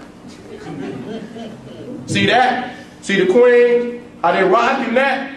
What I'm saying is we more African than we think we are. We're African in every sense of the word. We doing it, don't even know we doing it. And here, you see the Buddha.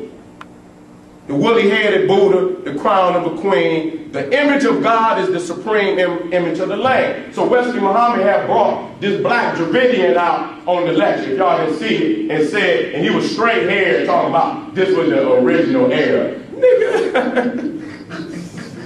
See, the thing is this, man. You always go to the God, because the God is the supreme image of the land. And you see all of the Buddhas are woolly-headed. All of them. He's the deity. You don't go get no little peasant at the side of the damn road and talk about this the original era. Nigga, get out of here. So you can see right there the little short locks that they wear. And we're going back to our most Nefertari, the Black Queen. Now this is Diana, the Black Madonna, another Black Madonna that was up in Europe. See, she's black because that's another representation of our sect, the Black Madonna, which shows that they got it directly from the Nile Valley. Ain't no Jesus. Now I'm going to ask the question. I'm going to ask the question to any Muslim. And it's from love. If Jesus is Serapis, if Joseph, Mary, and Jesus is our Set, Asa, and Heru, how did Allah give Muhammad the Quran from mouth to ear, and Serapis, Jesus, is in the damn book, and Jesus come from Rome? Jesus a creation of the Roman damn Catholics. He's the rape of Asa. I done cracked the damn, it's a crack right there. Jesus is Serapis. Jesus is the rape of Asa. So how does Esau end up in the book? I asked the question. I know I ain't gonna get no answer, because it really ain't none. Goddess Nut was shown with stars in her body because the African woman was the first to chart the stars. And you see that in Harriet Tubman. Coming back, leading all our people to freedom. They were still up in the stars. They still had the science of the stars. They had raped our ass of all the little knowledge we had because we stayed up under them too long. If you ain't got no job for what you know, shit, you start to forget it because it is useless. You can't use it no more. And that's what happened. We sat over here and we rotted. And now you got damn near 80% of our population without any type of skills. That's a damn shame. And so here we showing Nut. This is what on the wall. Heaven is the black woman. You see, the stars is in her body.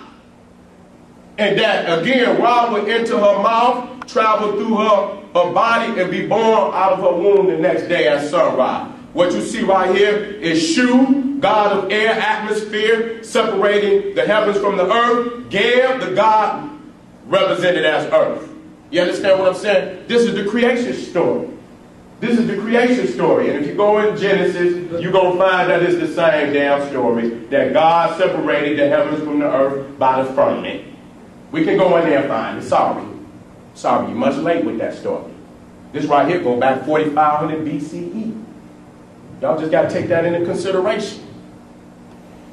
And so here again, you see Nut holding Ra up, and he's born every day through the help of his mother, Nut. Through his mother, not his father, his mother.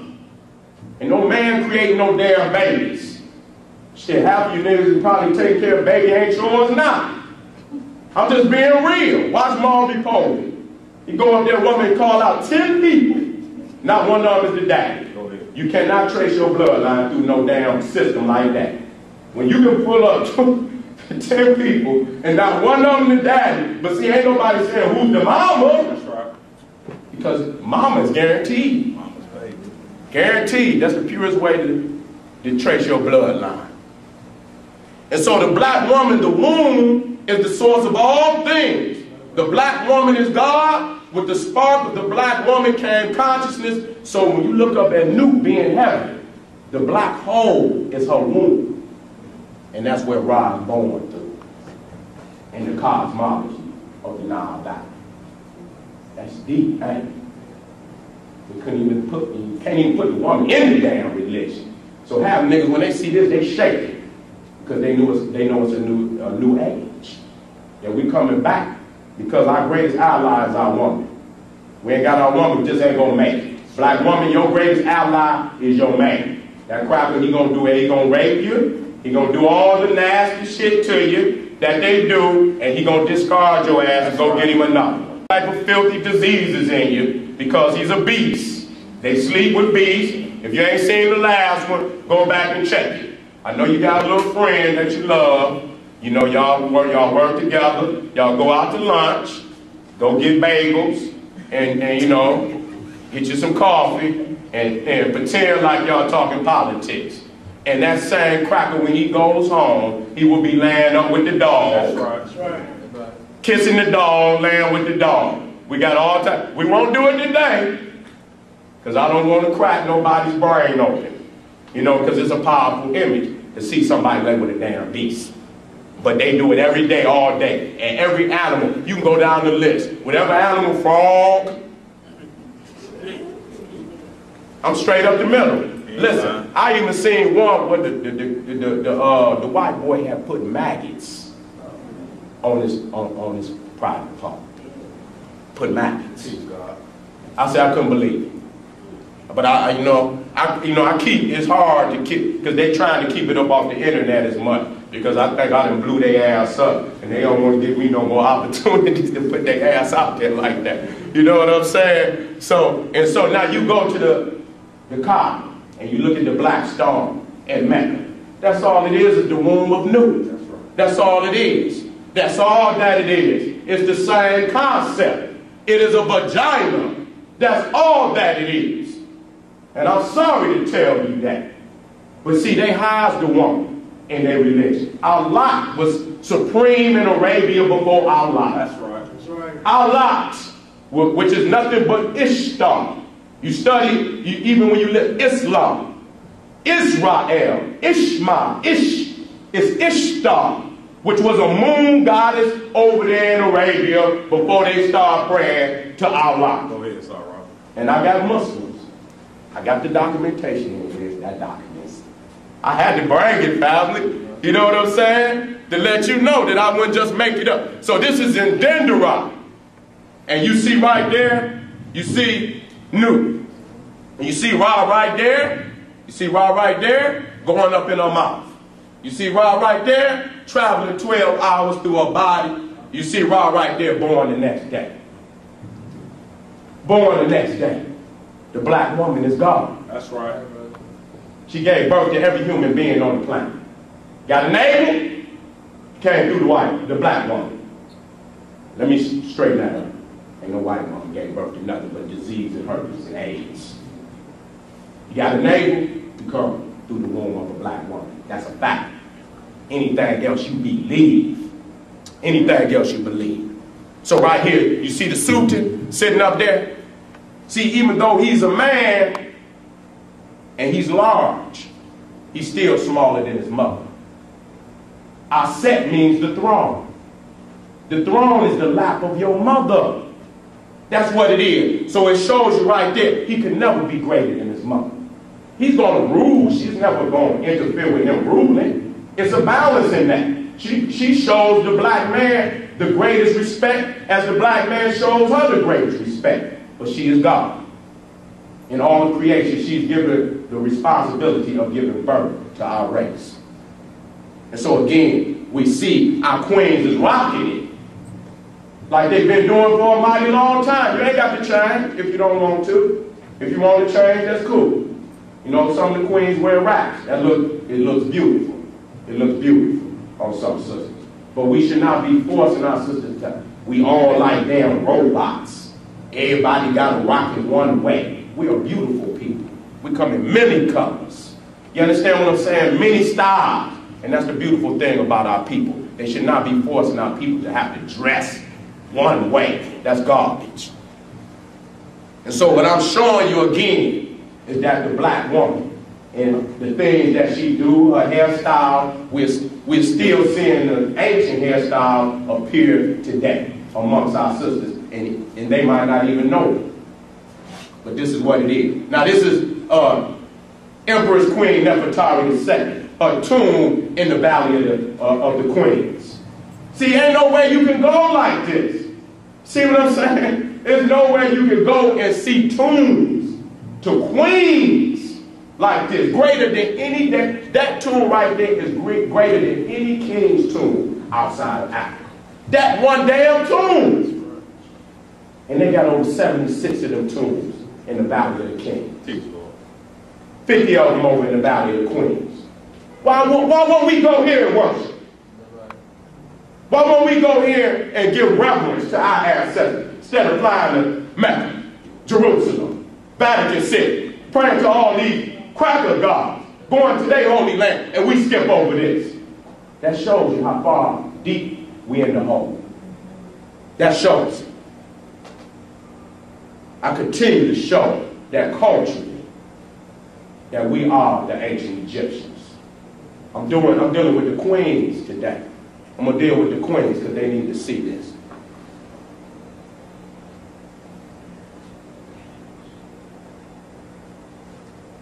Now, let's deal with this. Now, the debate that went on in New York was, is Islam a white Arab or African religion? Uh-oh. Now, you know I'm going to get on top of that quick, fast, in a hurry. Because automatically, again, when Bilal was the first Muslim, African Muslim, got the documentation, we're going to come to that. When it opens up, we're in slavery. So how the hell can it be African? How the hell do you open up the damn book and we're in slavery? I'm not saying that the tenets of Islam is not a good religion. There are some things in Islam I could work with. Some things I cannot. There's some things in the African Senate community I can work with. Some things I cannot. You understand what I'm saying? And when it comes to a lot of these teachers about that, you know, it's all of a sudden African. But then when you go in the Quran, Egypt is the evil empire. Moses is fighting against Pharaoh. How the hell is how is it an Islamic country? It just don't, you know, I mean, the thing is, if you can't beat them, then you join them. And that's what's happening today. They're trying to join Egypt. They're trying to usurp Egypt and associate Egypt with philosophies that normally would be attacking Egypt. The Arab ain't never gave a damn about Egypt. That's why they got our ancestors' bodies on display. And the black Islam has never spoken out against it at all. Don't get mad at me. Okay then. Genesis 2:12. And the name of the first, we're dealing with the Garden of Eden. And it says a river went out of Eden and it parted into 4 heads. And the name of the first is Pison, that is, which conquered the whole of land of Havilah, where there is gold. Havilah, in the course of the biblical text, is Nubia. Nubia, Greek for land of gold. Nubia is the golden race. We were identified with the gold that we was wearing. Cracker, first day he came in, he seen all these stacks of gold chains we have on our neck. All type of gold earrings, bracelets. You can see how King Tut went down in the ground. We was doing it bigger than we ever did. And so they identified us with our gold. And you see right here in Nubia, you can see the gold deposit down here. Can y'all see that? Yeah. These are the large gold deposits down there.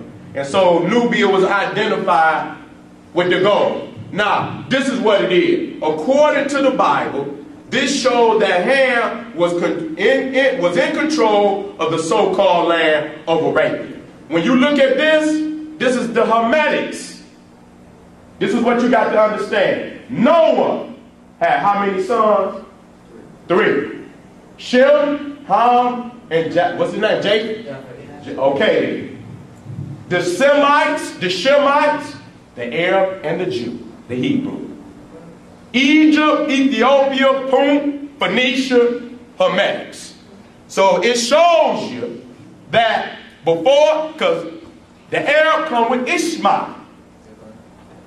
There's no Arab before Ishmael. This is what you got to understand. There is no Jew, Hebrew, before Isaac. All of them are Abrahamic religion. Abraham is the father of all 3 of them. Anybody seen the tomb of Abraham? Anybody got a document? But damn, man, see, that's what I'm talking about. You sit up here and argue mythology. You understand? So if there's no Abraham, then there's no Shem. If there's no Shem, there's no Semitic. If there's no Semitic, then there's no Jew, there's no Arab. So what are they? They're nothing but mixed breeds. You can quit stamping all these damn names. The Arab is nothing. When you look at Hagar, his mother was an Egyptian. Abraham was a Hebrew. He's mixed breed. Basically, that's all he is. The Arab is a mixed race. And so is the Jew. Semite. That's why they took the Shem out of there and put Semite. Semi mean half. That's all they are. And here we go, and it says, and a river went out of Eden to water the garden, and from this it was parted and became unto 4 heads. The name of the first is Pison, that which compassed the whole land of Havilah, where there is gold. The gold of that land is good. There is bdellium and the onyx stone. And the name of the second river is Gihon, the same is that compassed the whole land of Ethiopia. The name of the third river, Ezekiel, that is which goes towards the east of Assyria, and the fourth river is Euphrates. So it shows you right there that the African country took preeminence over Assyria, Mesopotamia. So I don't know what they keep trying to talk about, that Mesopotamia brought anything into Africa. That's bullshit. Ain't nothing out there in what you call Iraq, but nothing but mud mountains. They ain't got no stone, no papyrus. And if anybody tell you they was writing before the Africans, they telling a damn lie. Because paper come from papyrus. If they was writing before the Africans, ask them what the hell was they writing on. That's all you got to ask them. What was you writing on?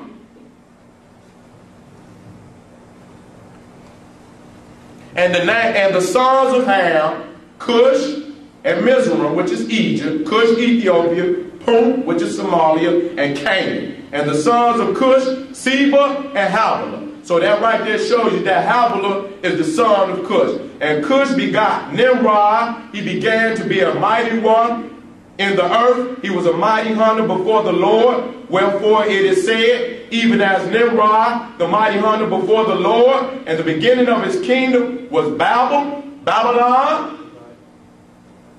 Erech, Akkad, Calneh, and in the land of Shinar, which is Sumer. So it shows that the Cushites took knowledge in the Mesopotamia. Nimrod, the Cushite, took it into Mesopotamia. He started Babylon. He started Shinar, which is Sumeria. That's the proof. What is he talking about? How the hell you brought anything into Kemet when it clearly shows that the Africans, the Hermetics, took it into Mesopotamia? So this is why you see what they call the Tower of Babel. It's nothing but a step pyramid. They did very sloppy out there because Mesopotamia does not have stone. Everything they built with mud brick, dry sun bricks. And that's why it fell down like it did. They never had the technology of the Nile Valley Africans. They never built in stone, never. And so when you go, this is right here, is in Persepolis. Persepolis is in Iran. Okay? Go look it up. That's an Egyptian temple. You see Amara out there? So that shows you really that when you look at Arabia, all of that had Egyptian temples in it. Lower Kemet, they destroyed a lot of them temples in Lower, because that's where the invaders first came in. And so they destroyed all of that. So what we saying is that all of Arabia was colonized by the Nile Valley at one point in time. And that because they destroyed the temples, you cannot imagine what it once looked like. But it had the same kind of temples that the Nile Valley had. And this is proof. This was still standing. See the Egyptian doorways? This is in Iran. That's the same Egyptian style. To show you that it was there long before Islam. I'm sorry.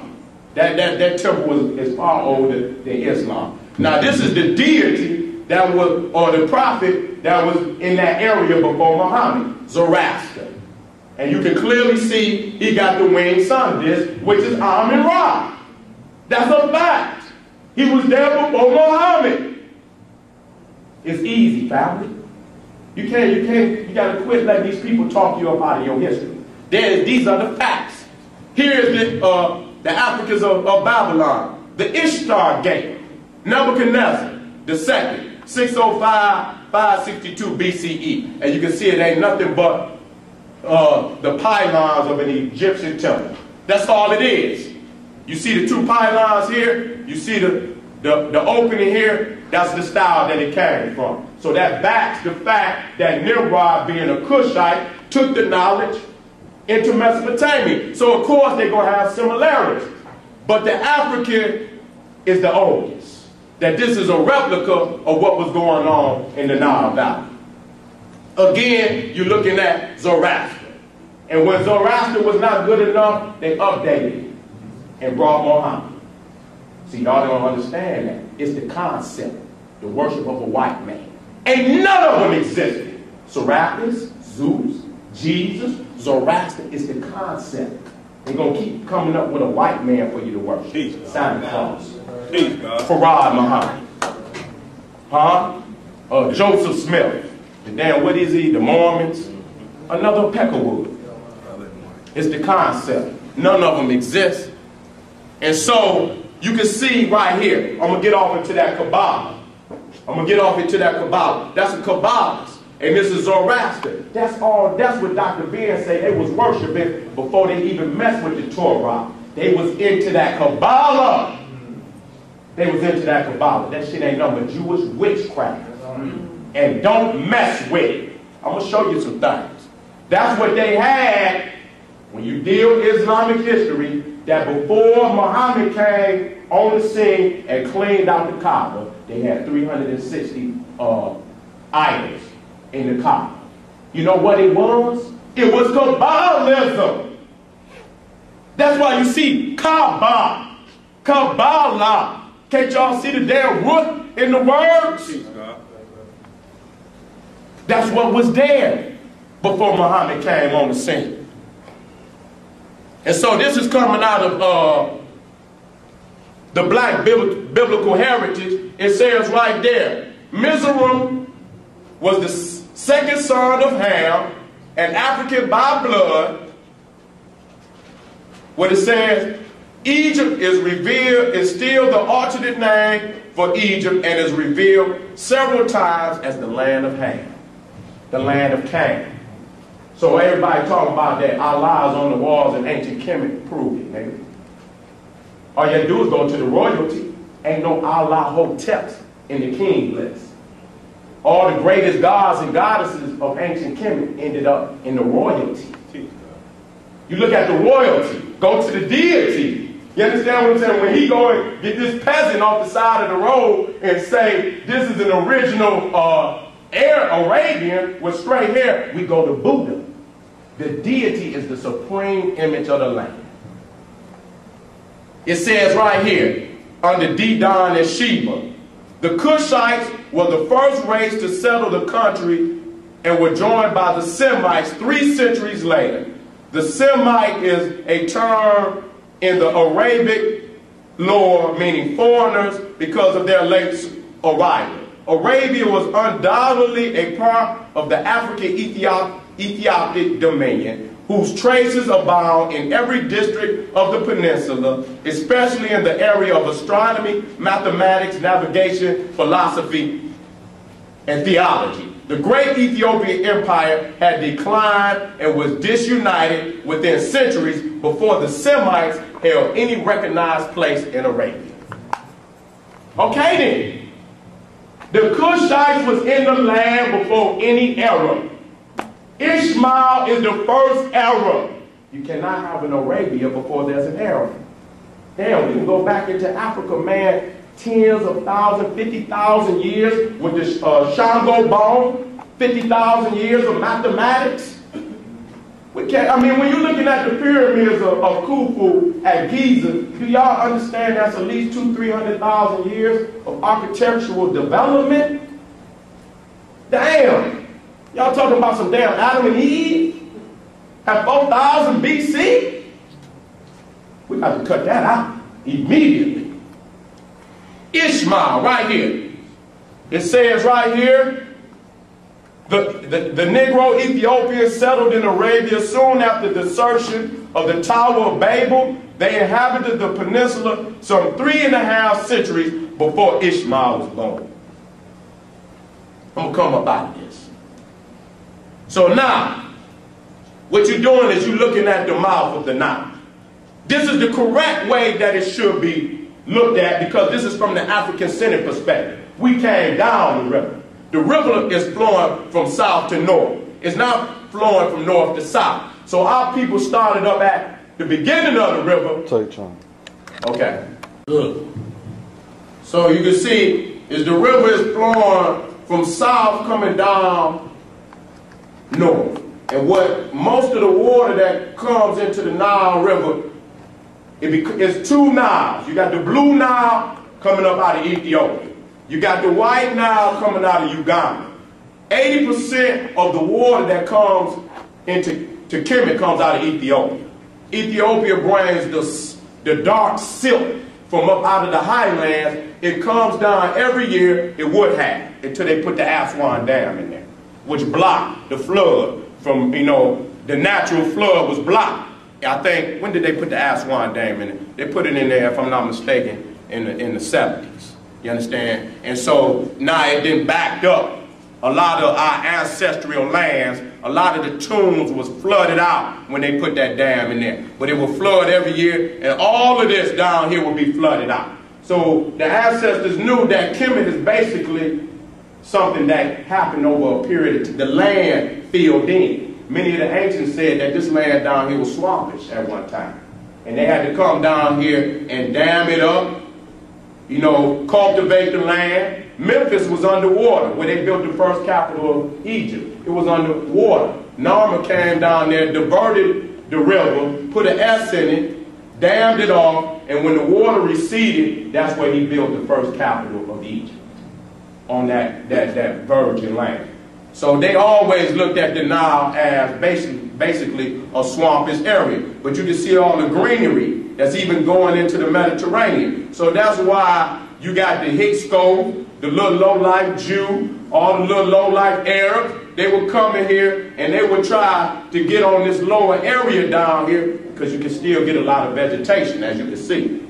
All of this was the best land. And so they would gather down here, get the crumbs, and then when they got unruly, we would have to come down there and bust their damn head because they done lost their mind. So here's Ethiopia. You can easily see that this is the true Garden of Eden.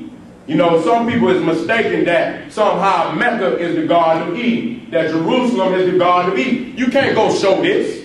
You can't go show all the animals that's in Africa. We could just show it. You understand what I'm saying? Just show me what makes your land more beautiful than this. This is the most beautifulest land on the planet Earth. Not only did humanity come out of Africa, all life, even the animal life come out of Africa. Even the animal life. It's Black Power Cartel, the African Army is basically one movement. You know, basically one movement. And as always, I'd like for y'all to stand on your feet and welcome this brother from Detroit, Michigan, brother Sara, Suten. Black power! Black power! Black power! Black power! Black power! Black power! Black power! Black power! Black power! Black power! Black power! Thank you, D.C. I'm glad to be back. Glad to be back. I see this, you know, there's a lot of questions that people are asking early. First and foremost, I ask my elders for permission to speak. The youngest child in the house, because we're going to give respect to our children because they are our future. Who's the youngest between y'all two? Stand on up. Give a hand to this young man. This is our future. You can stand up too. Don't stand up. That's our future. All right. Now we're going to put somebody on front. Who the oldest? Who's the elder in the house? Give him a round of applause. That's our elder. He passed his knowledge down to us. Any queens in the house with the holy seed in their womb? All right then, brothers, get on your job. Y'all ain't doing y'all job. You know, just like, you know, the sisters, she's a Muslim. We respect Islam. But Islam is much stronger than BPC. So all the drama you see, don't think this little crew up here starting all that drama. Islam all over the world. You understand what I'm saying? And being that they are a major force in this world, we could assume that they're more of a bully than little old me. All right? So a lot of things that's going on is because there's a new awakening in our people. And you know, a lot of people getting paid. They Muslims, but they getting paid to be a Muslim. Christians is getting paid to be Christians. You understand what I'm saying? Because if it was about truth, they can sit down and at least listen. They don't want to listen because a lot of them getting paid. Reverend don't want to listen. He wants to keep them gators on his feet. He wants to keep driving the cat. It ain't about truth. So a lot of these beefs that y'all see is about money. What y'all see going on in the streets, that's what's going on YouTube. We beefing. You understand what I'm saying? And I'm just going to be real. The African Senate movement has been taking hits from the Islamic community for a long time. We got documented fact of that. You understand what I'm saying? You can deal with Khalid, you can deal with Malcolm, you can even deal with the Nation of Islam picking on John Henry Clark. ADO, we're going to reserve all of that. We're going to reserve that. Because I'm not speaking directly to you. This is going out to the world. There's a lot of questions being asked on YouTube, so I'm going to answer them. I'm going to get to you. It's peace between you and I. But we know that there's others out there where it ain't no peace.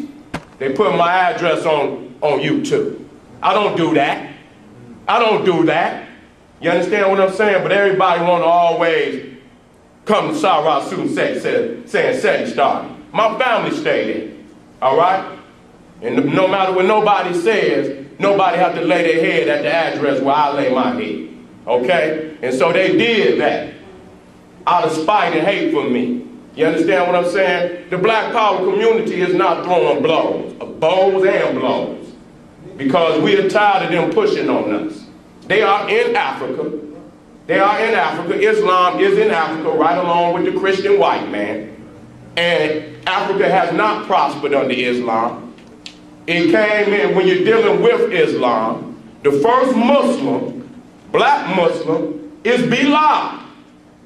And Prophet Muhammad calls him the first fruit of Abyssinia. And when that book opens up on Bilal, he is a slave.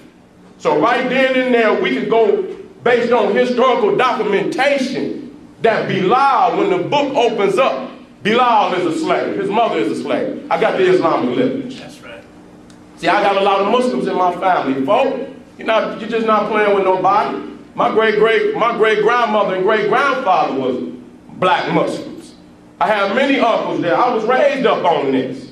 And so I'm from the old school. You can't bring this garbage out today and run that on me. I was raised by old school Muslims. You understand? I have uncles that been to Mecca. El Hajj, Rashid, Mohammed Bey. You ain't playing with nobody that don't know the religion. And so that's what's happening today. You know, they flipping the script. And we calling them on it. You understand what I'm saying? Because our peoples are dying based on this information. What I want the Islamic world to know that they are over there, Arab, Muslim, whatever you want to call them. They are raping Africa. Go ahead. Anytime you got Gaddafi, who is the head of the African Union, you know some shit in the game. I don't care what you say, because ain't no black man the head of the Arab Union or the European Union. None of them unions do you find a black man the head over, but you go straight into Africa and you see Gaddafi. The same man that gave Louis Farrakhan his loan to start up the Nation of Islam. Go do your research. Now, a lot of people don't know my background, so I had to come out and start giving my background. I was raised upset by Ashraf Kwesi after my third trip to Kenya. I had did 15 years of research before I even went. My uncle, Pianki Menkepera, is one of Dr. Ben's most devout students. He went 9 times to Egypt with Dr. Ben, twice to Sudan, once to Ethiopia. He was raised up as a brother of the craft of Amun Ra. So I've been dealing with these brothers a long time. And half this shit people out here talking, they ask me to be shot down for teaching that shit. Because it's garbage. Because if you did any kind of research, you know you're telling a damn lie. In this day and age, all the scholars that they came for, some of this garbage people is teaching. If you go over to Arabia right now and teach against the Quran, they'll shoot your ass down dead without a problem. And we let these cats come out here, spit fire on our elders, and they walk right up off the stage. And so I came really to New York, man, just to let them know, because if we hadn't came in there, man, they would have picked their teeth with Tahu. Straight up. They would have walked straight over me. it would just been a shame for the Black Power movement. And that show you what the Nation of Islam is up to embarrass us like that. You understand what I'm saying? Why would he come out here with a PhD and debate somebody that's basically a novice?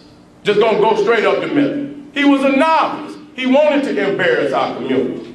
And so I had to go there to at least save some face for our people. You know, and the brother wanted to grandstand on me while he was up there, and I'm not taking no goddamn grandstanding. We grown ass men. You ain't gonna stand over me and talk that garbage. That's what I'm talking about. I asked him a direct question. He could not answer it. He wants to slander Egypt, but he never been. How the hell you gonna teach what you never seen? So you know he's regurgitating. He ain't got no choice but to regurgitate. So let me start. Oh, what happened to? Oh, let me see. I think it went out. Let me bring it on up, family. Let's get this started. Let's get it started.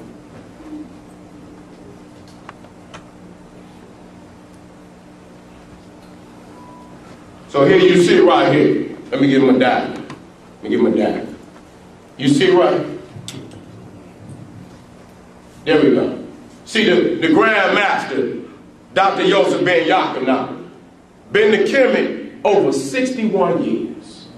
Nigga, what is you talking about? You gonna refute Dr. Ben? Nigga, you ain't even been to the Metropolitan Museum of Arts. And you gonna debate a man that this man been 61 years, this man and his queen next year will be doing their 30th year. That's impeccable. How the hell you gonna refute that type of field research? That just show it's just slander. You're not qualified in no way, shape, or form. And here you see right here Seti being raised up by the Grand Master, Ashra. The bloodline is unbroken, family. And I'm passing it down to these youngers right here. They're going to be standing where I'm standing. Y'all coming to Kemet? Yeah, I know y'all coming. You're supposed to say you know you going. One day or another. The bloodline of kings is still unbroken. So I'm just letting y'all know we still fighting for our cause. And Dr. Ben says that the chain has never been broken. It's always going to be passed down. Them heirs got to come up off our damn land.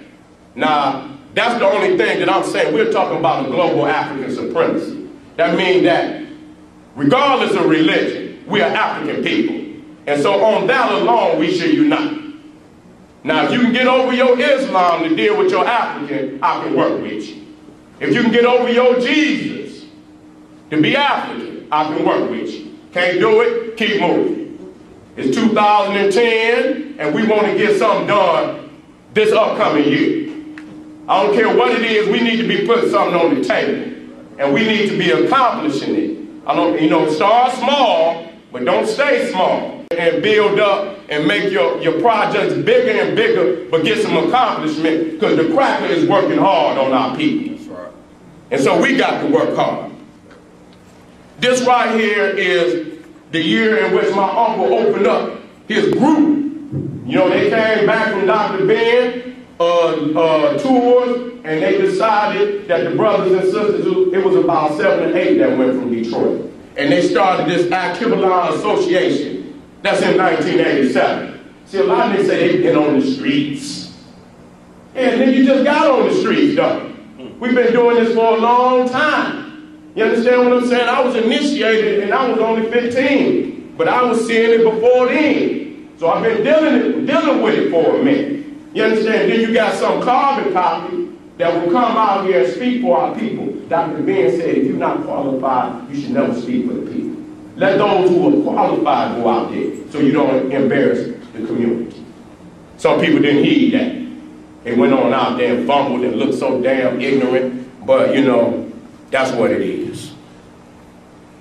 Says right here, the Al-Kibalan Association was founded November 22nd, 1987 in Detroit, Michigan. Our main purpose is to preserve, share, and propagate our rich and magnificent Al-Kibalanian culture.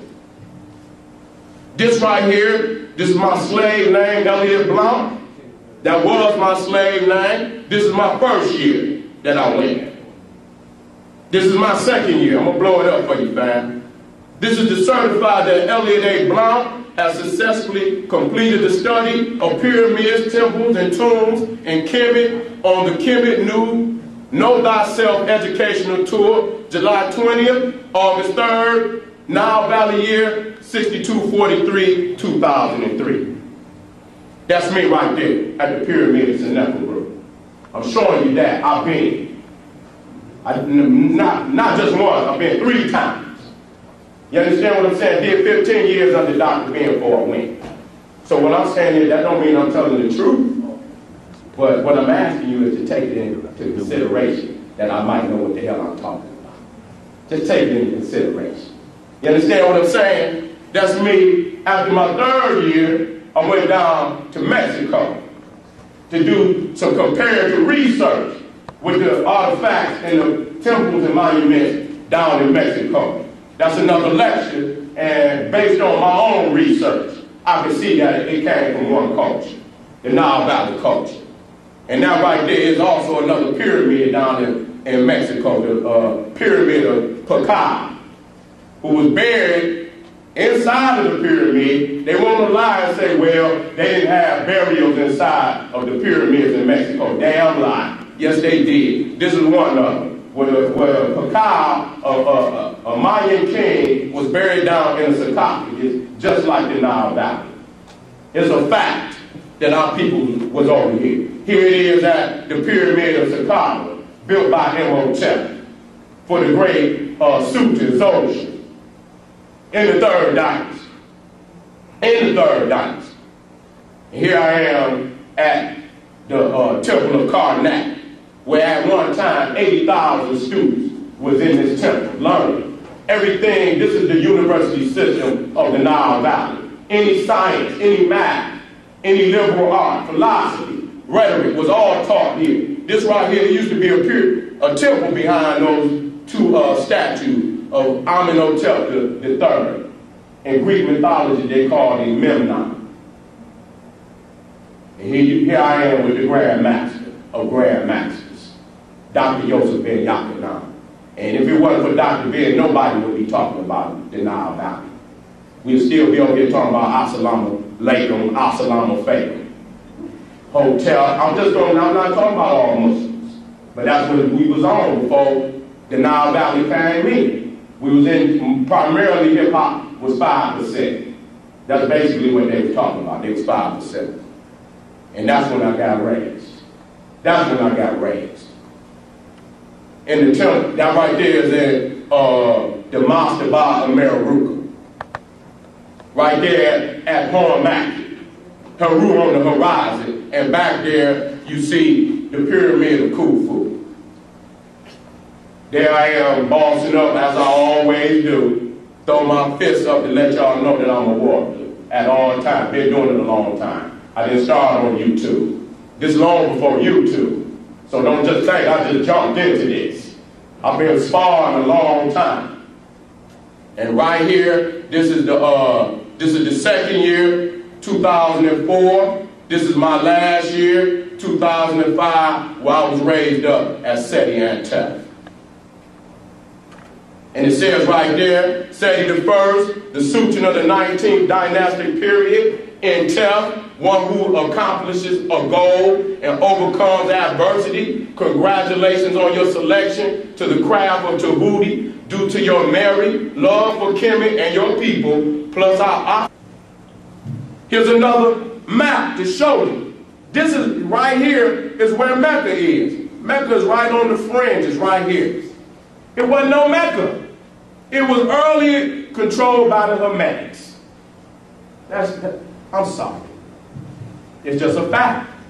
You know, and I put that up there so people can see for themselves. But the Bible is in agreement with the papyrus Hunefer given to us by Dr. Ben, the papyrus of Hunefer at 1306, 29 BCE states we came from the beginnings of the Nile, where God happy dwell at the foothills of the mountains of the moon. Right here at the Mount Kilimanjaro in Kenya, Mount Rwenzori in Uganda. In the Meta it was called Ta Neteru, land of the gods and goddesses. Bottom line, that shows you where we came from. We ain't even got to doubt it. We ain't even got to doubt it. And we did. Okay, let me go back to that. In Genesis 2:10, and the river went out of Eden to water the garden, and thence it was parted and became unto 4 heads. You see that? See how the Nile is coming up out of the heart of Africa down here? You see right here? It seems to take on the form of the lotus. You see it? This is the beginning waters right here. We're coming out of the south. And you see the lotus, which represents rebirth.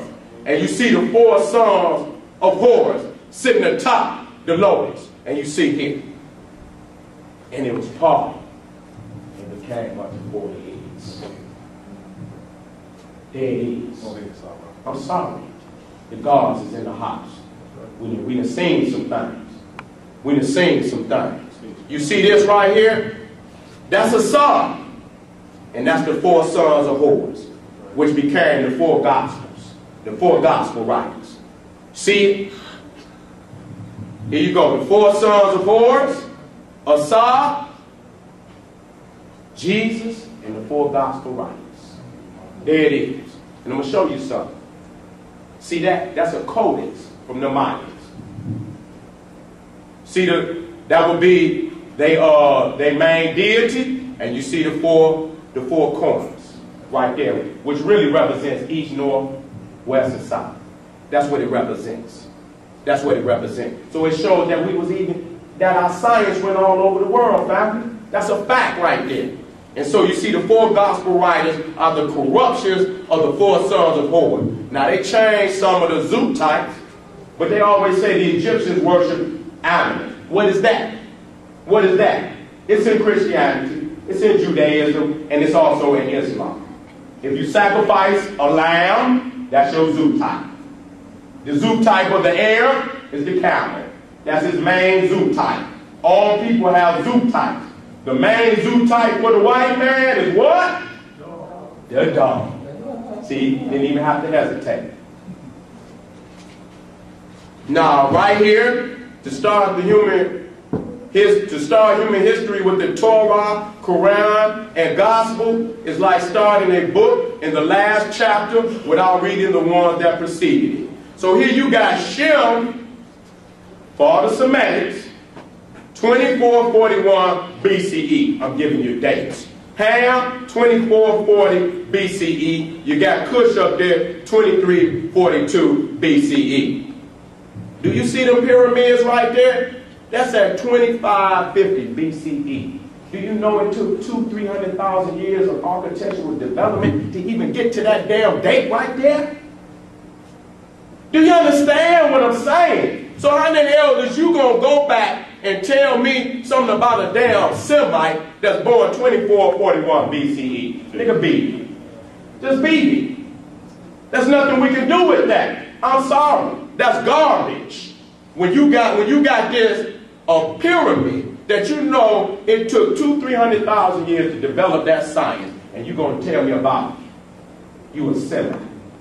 You an Arab.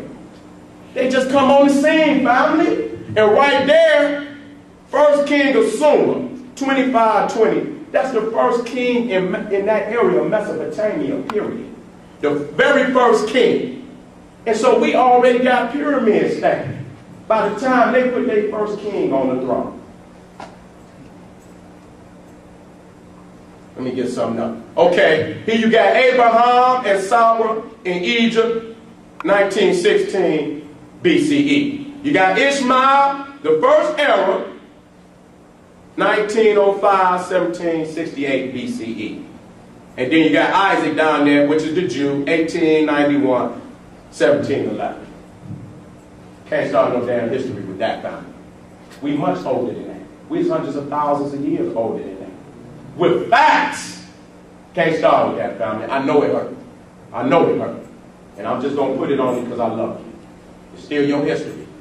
You know, a lot of people, hey, you know, you can go home and think about it. Abraham and Ishmael are said to have built the foundations of the Kaaba. They were raising the foundations of the house. Surah 2, 127. So they say that Abraham and Ishmael built the Kaaba. That's what they say. But if you go up in the Bible, it says that Ishmael married back into his mother's bloodline. That's what it says in the Bible. It said, I'll get the verse before I get out of here. It says he married back into his mother. His mother was a Hermetic. In the Bible, it didn't say that he went down to Arabia and built any Kaaba. But because it's a fictional character, that shows you the diversions of the history that they give it. One say this, one say that.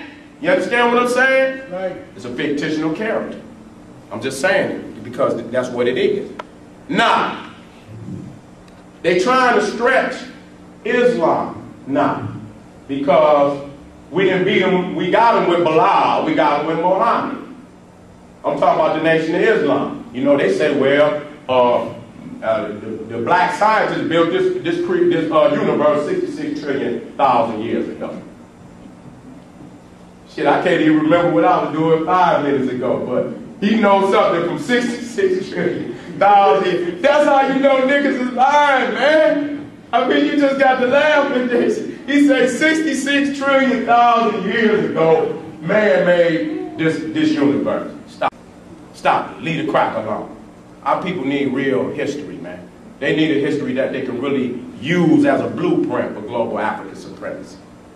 Can't do that with no damn mythology talking about no man blew no damn earth in half.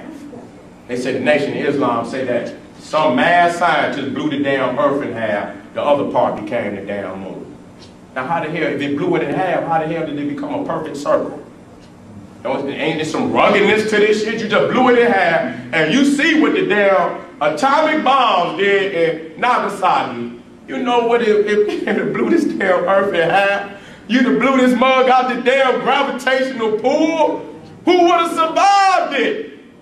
And the question I got to ask is this.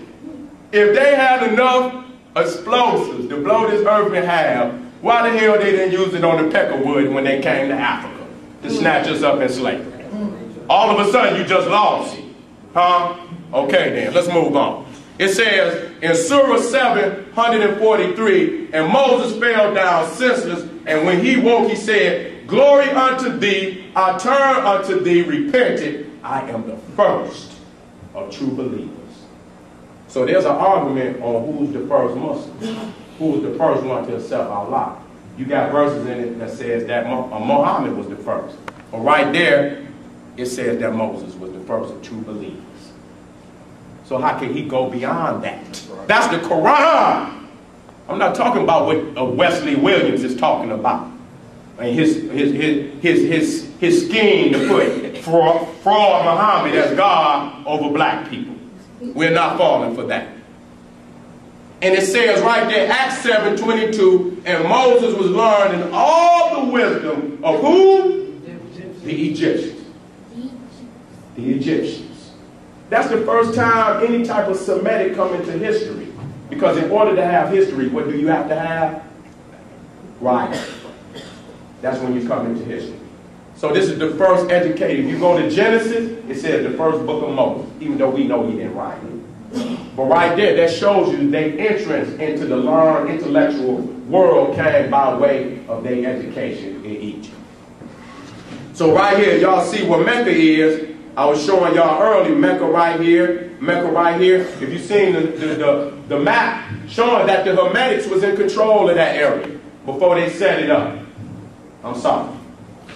I'm sorry. You cannot proceed before the Hermetics in that area. You understand what I'm saying? So the books that they're using to justify their claims are very recent books. Wesley Williams. I mean, excuse me, I think the message to the black man got a copyright on it. I don't know what the date is, but I think it was in the, what was it, in the 40s, 50s? I don't know when it was. But that's a very recent book. So even though it may discuss some story that exists way back 66,000 trillion years ago, that theory came in 1939 when that book, I'm not saying that's the copyright, I'm just throwing the date out there. That's when that theory came into being. And so you cannot usurp all of history and put that in place and teach that as if it's a fact, because it's not. I read that one already. Let me get in here. And here goes Surah 39:12. And I, Muhammad, am commanded to be the first of those who are Muslims. Surrender unto him. So how can he go before Muhammad? Here, right here, Muhammad says he's the first. But this man, Wesley Muhammad, is trying to push Islam further than Muhammad. That's what they're saying. That they was calling on Allah before Muhammad. He wasn't calling on him in the context of which we teaching today. If he's dealing with Semitic, the language Semitic, what he's doing, it comes from Shem. If there's no Shem, then there is no Semitic. That's what y'all got to understand. Those are fictional characters. We Africans, we ain't no damn Semitics. We've been here longer than that. So here's this is the Holy Bible. A good brother who was in Africa brought this back. This was in Ghana. This was a missionary's Bible. And it had an encyclopedia inside of it explaining a lot of the Bible. And so this shows you a series of plates illustrating biblical versions and antiquities. Helps to the study of the Bible. Will help validate that the Semites didn't have a language until their contact with Kemet. Okay, I'm giving you the copyright date, 1896. This is what it says.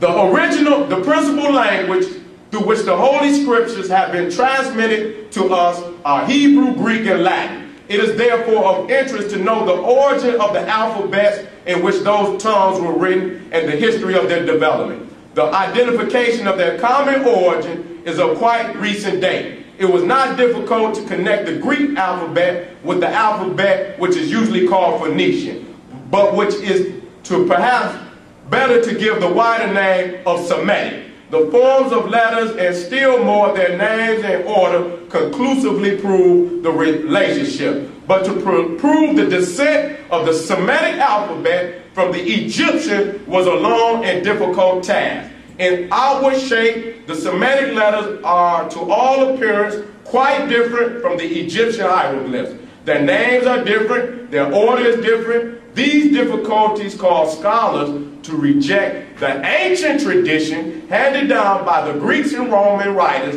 that the Semites had originally obtained their letters from Egypt.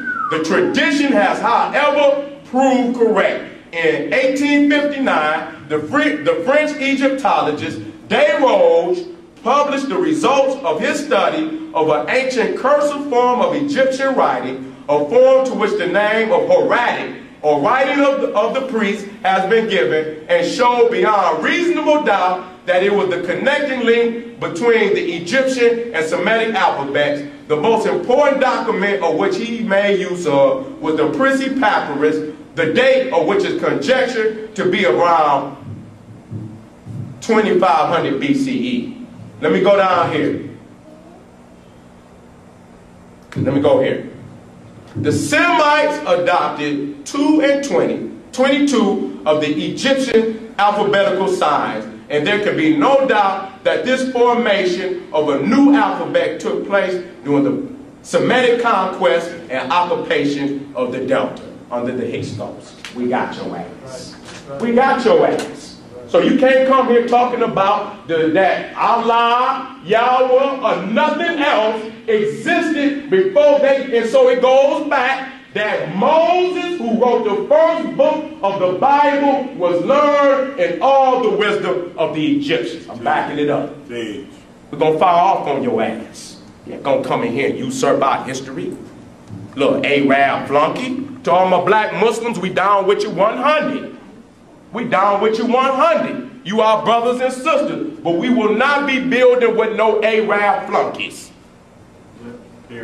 We're not building with no Arab, but the black revolutionary Muslims that want to get that pale Arab ass up out of Africa, get his ass up out of our community, selling us liquor, but when you go overseas, it's against Islamic law for them to sell liquor, but they bring their goat meat ass to Detroit, D.C., New York, New Orleans, and sell liquor to our people. Kiss my ass. Go ahead, Sara. I ain't gonna have no mercy on them. We need to blow their damn brains out. That's what they're doing. They're still doing what they've been doing to us for the last 2,000 years, enslaving our communities. Let's move on. So this is off the walls of Kemet. Semitics coming into Egypt. And you can see what they salvation of your spirit. We have chosen the sacred ancestral name of Seti in Tef. Seti first was a warrior Suten, king of the 19th dynastic period. He venerated the deity Set, who represented the duality of good and bad that exists in all. Set was a defender of Ra. Seti first was a warrior Suten king of the 19th, I went through that, a defender of Ra and protected the deceased Suten. Rulers like Seti I made reference to Set's strength when describing their own deeds in battle. Seti first conducted military campaigns in Palestine and Syria. He secured Kemet's sphere of influence in North Africa and the surrounding areas. Shemhotep, Seti and Tef, welcome to the craft of Tahuti. There it is. I put my qualifications out there. And so I'm going to go to banging. So when you come up in here and try to challenge me, you better have something like that you can put side by side with my qualifications. I won't even talk to you because you ain't even worth my damn time. A lot of people just out here to detour us from communicating this knowledge. I hold myself above nobody. I've seen it for you. And I come back to tell you where it's at. And I bet you I can tell you where you can go and see it again. Now everybody else gonna open up a book and tell you, well, you know, we just ain't got no more tunes. They just flew up in the air, no bodies, no writings, no nothing. But we are supposed to believe you. We in slavery for 500 years, and you asking me just to believe you. No. Do the research. Find this shit out. Prove it to me. Because we've been here too long. Right there. That's my rites of passage that I did in Northern High School in Detroit, Michigan. I was there for 4.5 years. Put in the African Center rites of passage. I came back and did what I said I was going to do, man. I work with the babies. That's why I can kick it with them. Better than you. Don't get mad. You understand what I'm saying? I say it with swag, because the youngin' want to see swag. I'm just going to tell you straight up. You know, I boss up. You know, for y'all, I boss up. You know, because we got a squad. And they've been used to bossing up on us, so I boss up on their ass. Sit on that. Fool, you don't know what you're talking about. So right there, that's my rites of passage program. And I initiated over 150 to 200 kids. Some of them I let in the program, wasn't even supposed to be in the program. We had the money, so anybody that was African, we let them come on the trips to get the lessons. You understand what I'm saying? There we had the Detroit Pistons, you know, out at Auburn Hill. What's that, the Palace? That's my babies. So I'm just letting y'all know I put in the work. I put in the work. As much as people want to say I cuss. But y'all just don't understand the swag, baby. Everybody can't do that. Some of us can't. Look at them young cats. They already know what I'm talking about. He's leaning back like, yeah, I know what you're talking about. See, that young cat got swag. You understand? And, you know, the elders got to just understand we y'all babies. You know, we supposed to shine like that. You know, each generation is supposed to usurp the last generation. Supposed to do better. Supposed to be that way. That's how we got to the pyramids. We was living in huts at one time. If we were just satisfied with the hut, we wouldn't have never got to the pyramid. We kept moving. Now, today, we're going to uplift my eye. Now, we didn't have some, you know, we didn't have some Arab flunkies come out on our queen. Say, throw away my eye. Throw away my eye. I know y'all heard that. Say, throw away Ra. That's what they say. Right there on the stage. Wesley Williams. His name ain't Muhammad. You go to his page. He works for Michigan. His name is Wesley Williams. Sorry. I'm sorry. It's the truth. You understand? You want to come out here fronting. Now, I went through mine and showed you how, yeah, I got a slave name. But I'm not faking in front. That was my slave name. I'm not out here running around talking about I'm something, and then you go to the damn white man's page at Michigan and the nigga named Wesley Williams. Face this person. Who is you, nigga? Is you Wesley Williams or are you Wesley Muhammad? And if you ain't been to Egypt, why would you slander our culture like that? And then when I beat your ass intellectually, then the other Muslims come out and say, well, why is you attacking him like that? Because he said to throw away my eyes. He got right up there and slandered our history, y'all. He slandered, go get the tape. So today we gonna uplift my eyes. That's right. Because we know that my eye is the black woman. She is the goddess of truth, harmony, reciprocity, peace.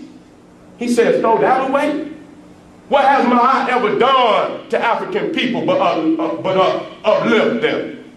When you look at, when we were practicing this, African people was at the highest level that we have ever been on this planet. That's why I go to Egypt. That's the greatest example of African supremacy that I can point to right now. Where we was working on all levels, at the highest level. Every art, every science. That's it. Chemistry. Nothing else can compare to it. Everything else is mythology. So how we run a government? We need to run government. You go back to chemistry. How you run the ports. How you run the seas. How you the agriculture. You understand what on a national level? This is what we need. Marcus Garvey said we need to flee these lands. Because they're going to come one day that it's going to be enough immigrants in here, they ain't going to need you, nigga. And that's what has happened. Niggas running around out here got PhD and they can't even get a job at Burger King. Nigga, they don't need you. They got Mexicans that are going there working for $2. And you don't understand that they flooding in here every day. It's coming across the damn West Coast so fast, it's gonna be took the Midwest over in the next 2-3 years. The East Coast. You understand what I'm saying? They murdering our people all over this damn country. There's a war going on between blacks and Mexicans. So you can come up off of that black and brown power bullshit. It's about black power or it ain't about nothing. Because you're going to fail in everything else. And which means we're African people, we must be trying to uplift Africa. Because if we don't uplift Africa, goddammit, that's the root. We are dead anywhere else. You don't water the damn branch, you water the root. You water the root, you don't water the branch. We are dying over here in these lands. We are devolving as African people. The more you stay up under this cracker, the more he devolves your ass from your original state. When we came over here, we was jumping off the damn slave boats, diving in the water, rather be eaten by sharks. You understand? As soon as we got a chance, we was fleeing. And on every plantation, we was planning an escape. What happened? What made us stop escaping? That's what we got to ask ourselves. We feel comfortable because a nigga can eat a peanut butter and jelly sandwich at 12 o'clock at night. He can go in there in the refrigerator, get him a cold glass of Kool-Aid. That's making it? Because a nigga can make Kool-Aid? Eat some goddamn Focus Hope cheese? $15, we talking about we king. I ain't never seen a goddamn king work for an hourly wage. Go ahead, son. Yeah. A king, the only glory for a king is a throne. And so here you looking at Africa, you can see in the cultural dynamics of the sisters that's still there. That's my aunt. That's my aunt right there. That's a queen coming up out of Ethiopia. And you see the red ochre that they put over their face. They use many different colors. But so when you look up on the walls of Kemet, you will see them all with that red ochre on their face. You know our peoples is black. They come in all colors. You know it ain't no one color to our race. Right. It's symbolic. Right. It's symbolic. And you see the sister right there with the red ochre. Now, let's be real. A lot of people, cultural, you understand, want to talk about the queens wearing weaves. You understand what I'm saying? I heard some brothers and sisters come out on Aisha's segment because she wear a weave. Try to tell them niggas, they just don't know their history. Them queens was wearing weaves way back then. The only thing is they was controlling the operation, the making of the weave and whatnot. You understand what I'm saying? But the queen's been wearing weeds for a mighty long time. Mighty long time, family. So you got to quit saying that because a sister wear a weed or something like that, that she's been a white woman. That's bullshit. They was wearing that before a cracker even crawled out of the cave. You just don't know your history. Right. You just don't know your history. See the queen right there?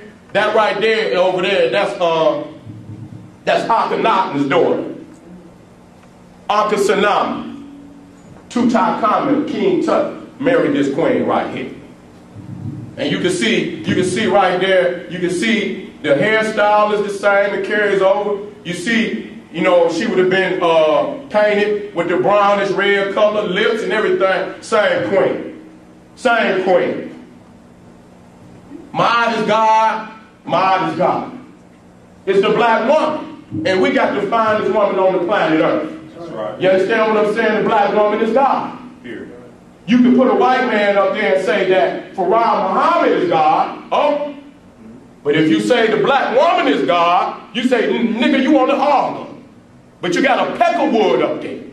And I don't give a damn if they say the nigga half original. Nigga, don't tell me the black man is God and then you gonna convince me that this Peckerwood is a black man. No, nigga, just put a black man up there. They done been duped again. Just replace Jesus with Farah Muhammad. That's all that they done. Now right here, this is a sarcophagus. Now you can see when they close again in the spiritual context of the Nile Valley, the man, the king, the queen, or the African individual was going back up into Nu, which is the holy mother of creation. And you would know that Ra would travel 12 hours through her body to resurrect again the next day at sunrise. Nowhere else in the damn world did the black woman ever have no kind of respect on a high level like that outside of the Nile Valley. They got to stop it. It's the facts. It's all about history. Distill your history. Don't fight it. In the Nile Valley, the black woman has never ever reached a status that high in any other time in history. None at all. None at all. Not under any other religion, not under any other foreign domination, not at all. This right here is a Venus, which they call Venus. This one was found in China. The black Madonnas that they had all over the world. The oldest statues of a human being are of African women. Damn, nigga, bounce up and accept the fact. She your mama. What you worried about? You understand what I'm saying? This is your mama, and niggas won't even say mama is God. When you come out your mama's womb, you're not looking for a penis to put in your mouth. You're looking for a breast. So the natural order of things gonna bring you back to God automatically. And if she does not put that breast in your mouth, nigga, you return back up to the ancestors. She's God. She controls your being, your existence. And so we see right here that the black Madonnas were taken right from Aset and Heru. And so right there, I'm gonna tell you right now, there is no Jesus. That's gonna hurt you. Nigga, the Jesus, Mary, Joseph is the rape of Asar, Aset, and Heru. Bottom line, there is no Jesus. You cannot paint Jesus black. There is no black Jesus. It's just Asar. You got to go back to the original. Can't do it. I know it's hurting. I know it's hurting. Because we done been through this for so long. And we actually believe that what our people taught us was true. They didn't know no better shit. We just waking up. We're just waking up. But we have to, this is still us though. Don't fight it. This is still our history. And so here you got a cracker that will bow down to the black woman. And these low-life niggas, with their bogus mathematics, will fight you to the nail that the black woman is not God. But here this white cracker can bow down to the black woman. And you cannot. That's shameful. That's shameful to the highest degree. That don't mean we ain't God, but we respect her enough that if you see what's going on to our woman out here, that's automatically war. Ain't no damn way. How the hell we gonna raise our children and our woman is under siege? It's no way possible. So until niggas say, what can we do? Nigga, there's a whole lot of things you can do. Get your woman up off these damn streets. That's what you need to do. And by any means necessary. And if that means we have to put the cracker ass, set his ass on fire, then so be it. Any damn way. That time coming, quit being scared. Just prepare yourself. You know, the only reason you're scared or nervous, you know, is because you're not prepared. If you know if a nigga knock on your door late at night and you got that big old 357, yeah, you'll creep to the door with more vigor. Because you know you didn't prepare. Oh yeah, nigga, oh yeah, yeah, okay. I just wanted to see what you was thinking about. You pull that big, see, you prepared. But see, because now, you know, nigga, the window rattle, you ain't got no heat. Everybody all in the corners. Call the police. That's all you can do. Call for help. You know, and what if the help don't come? I'm laughing. We laughing, but we don't want to be like that. We want to be able to join in on the party now. We want to be able to join in on the party. And so here again, you see these crackers bowing down to the Black Madonna, which is nothing but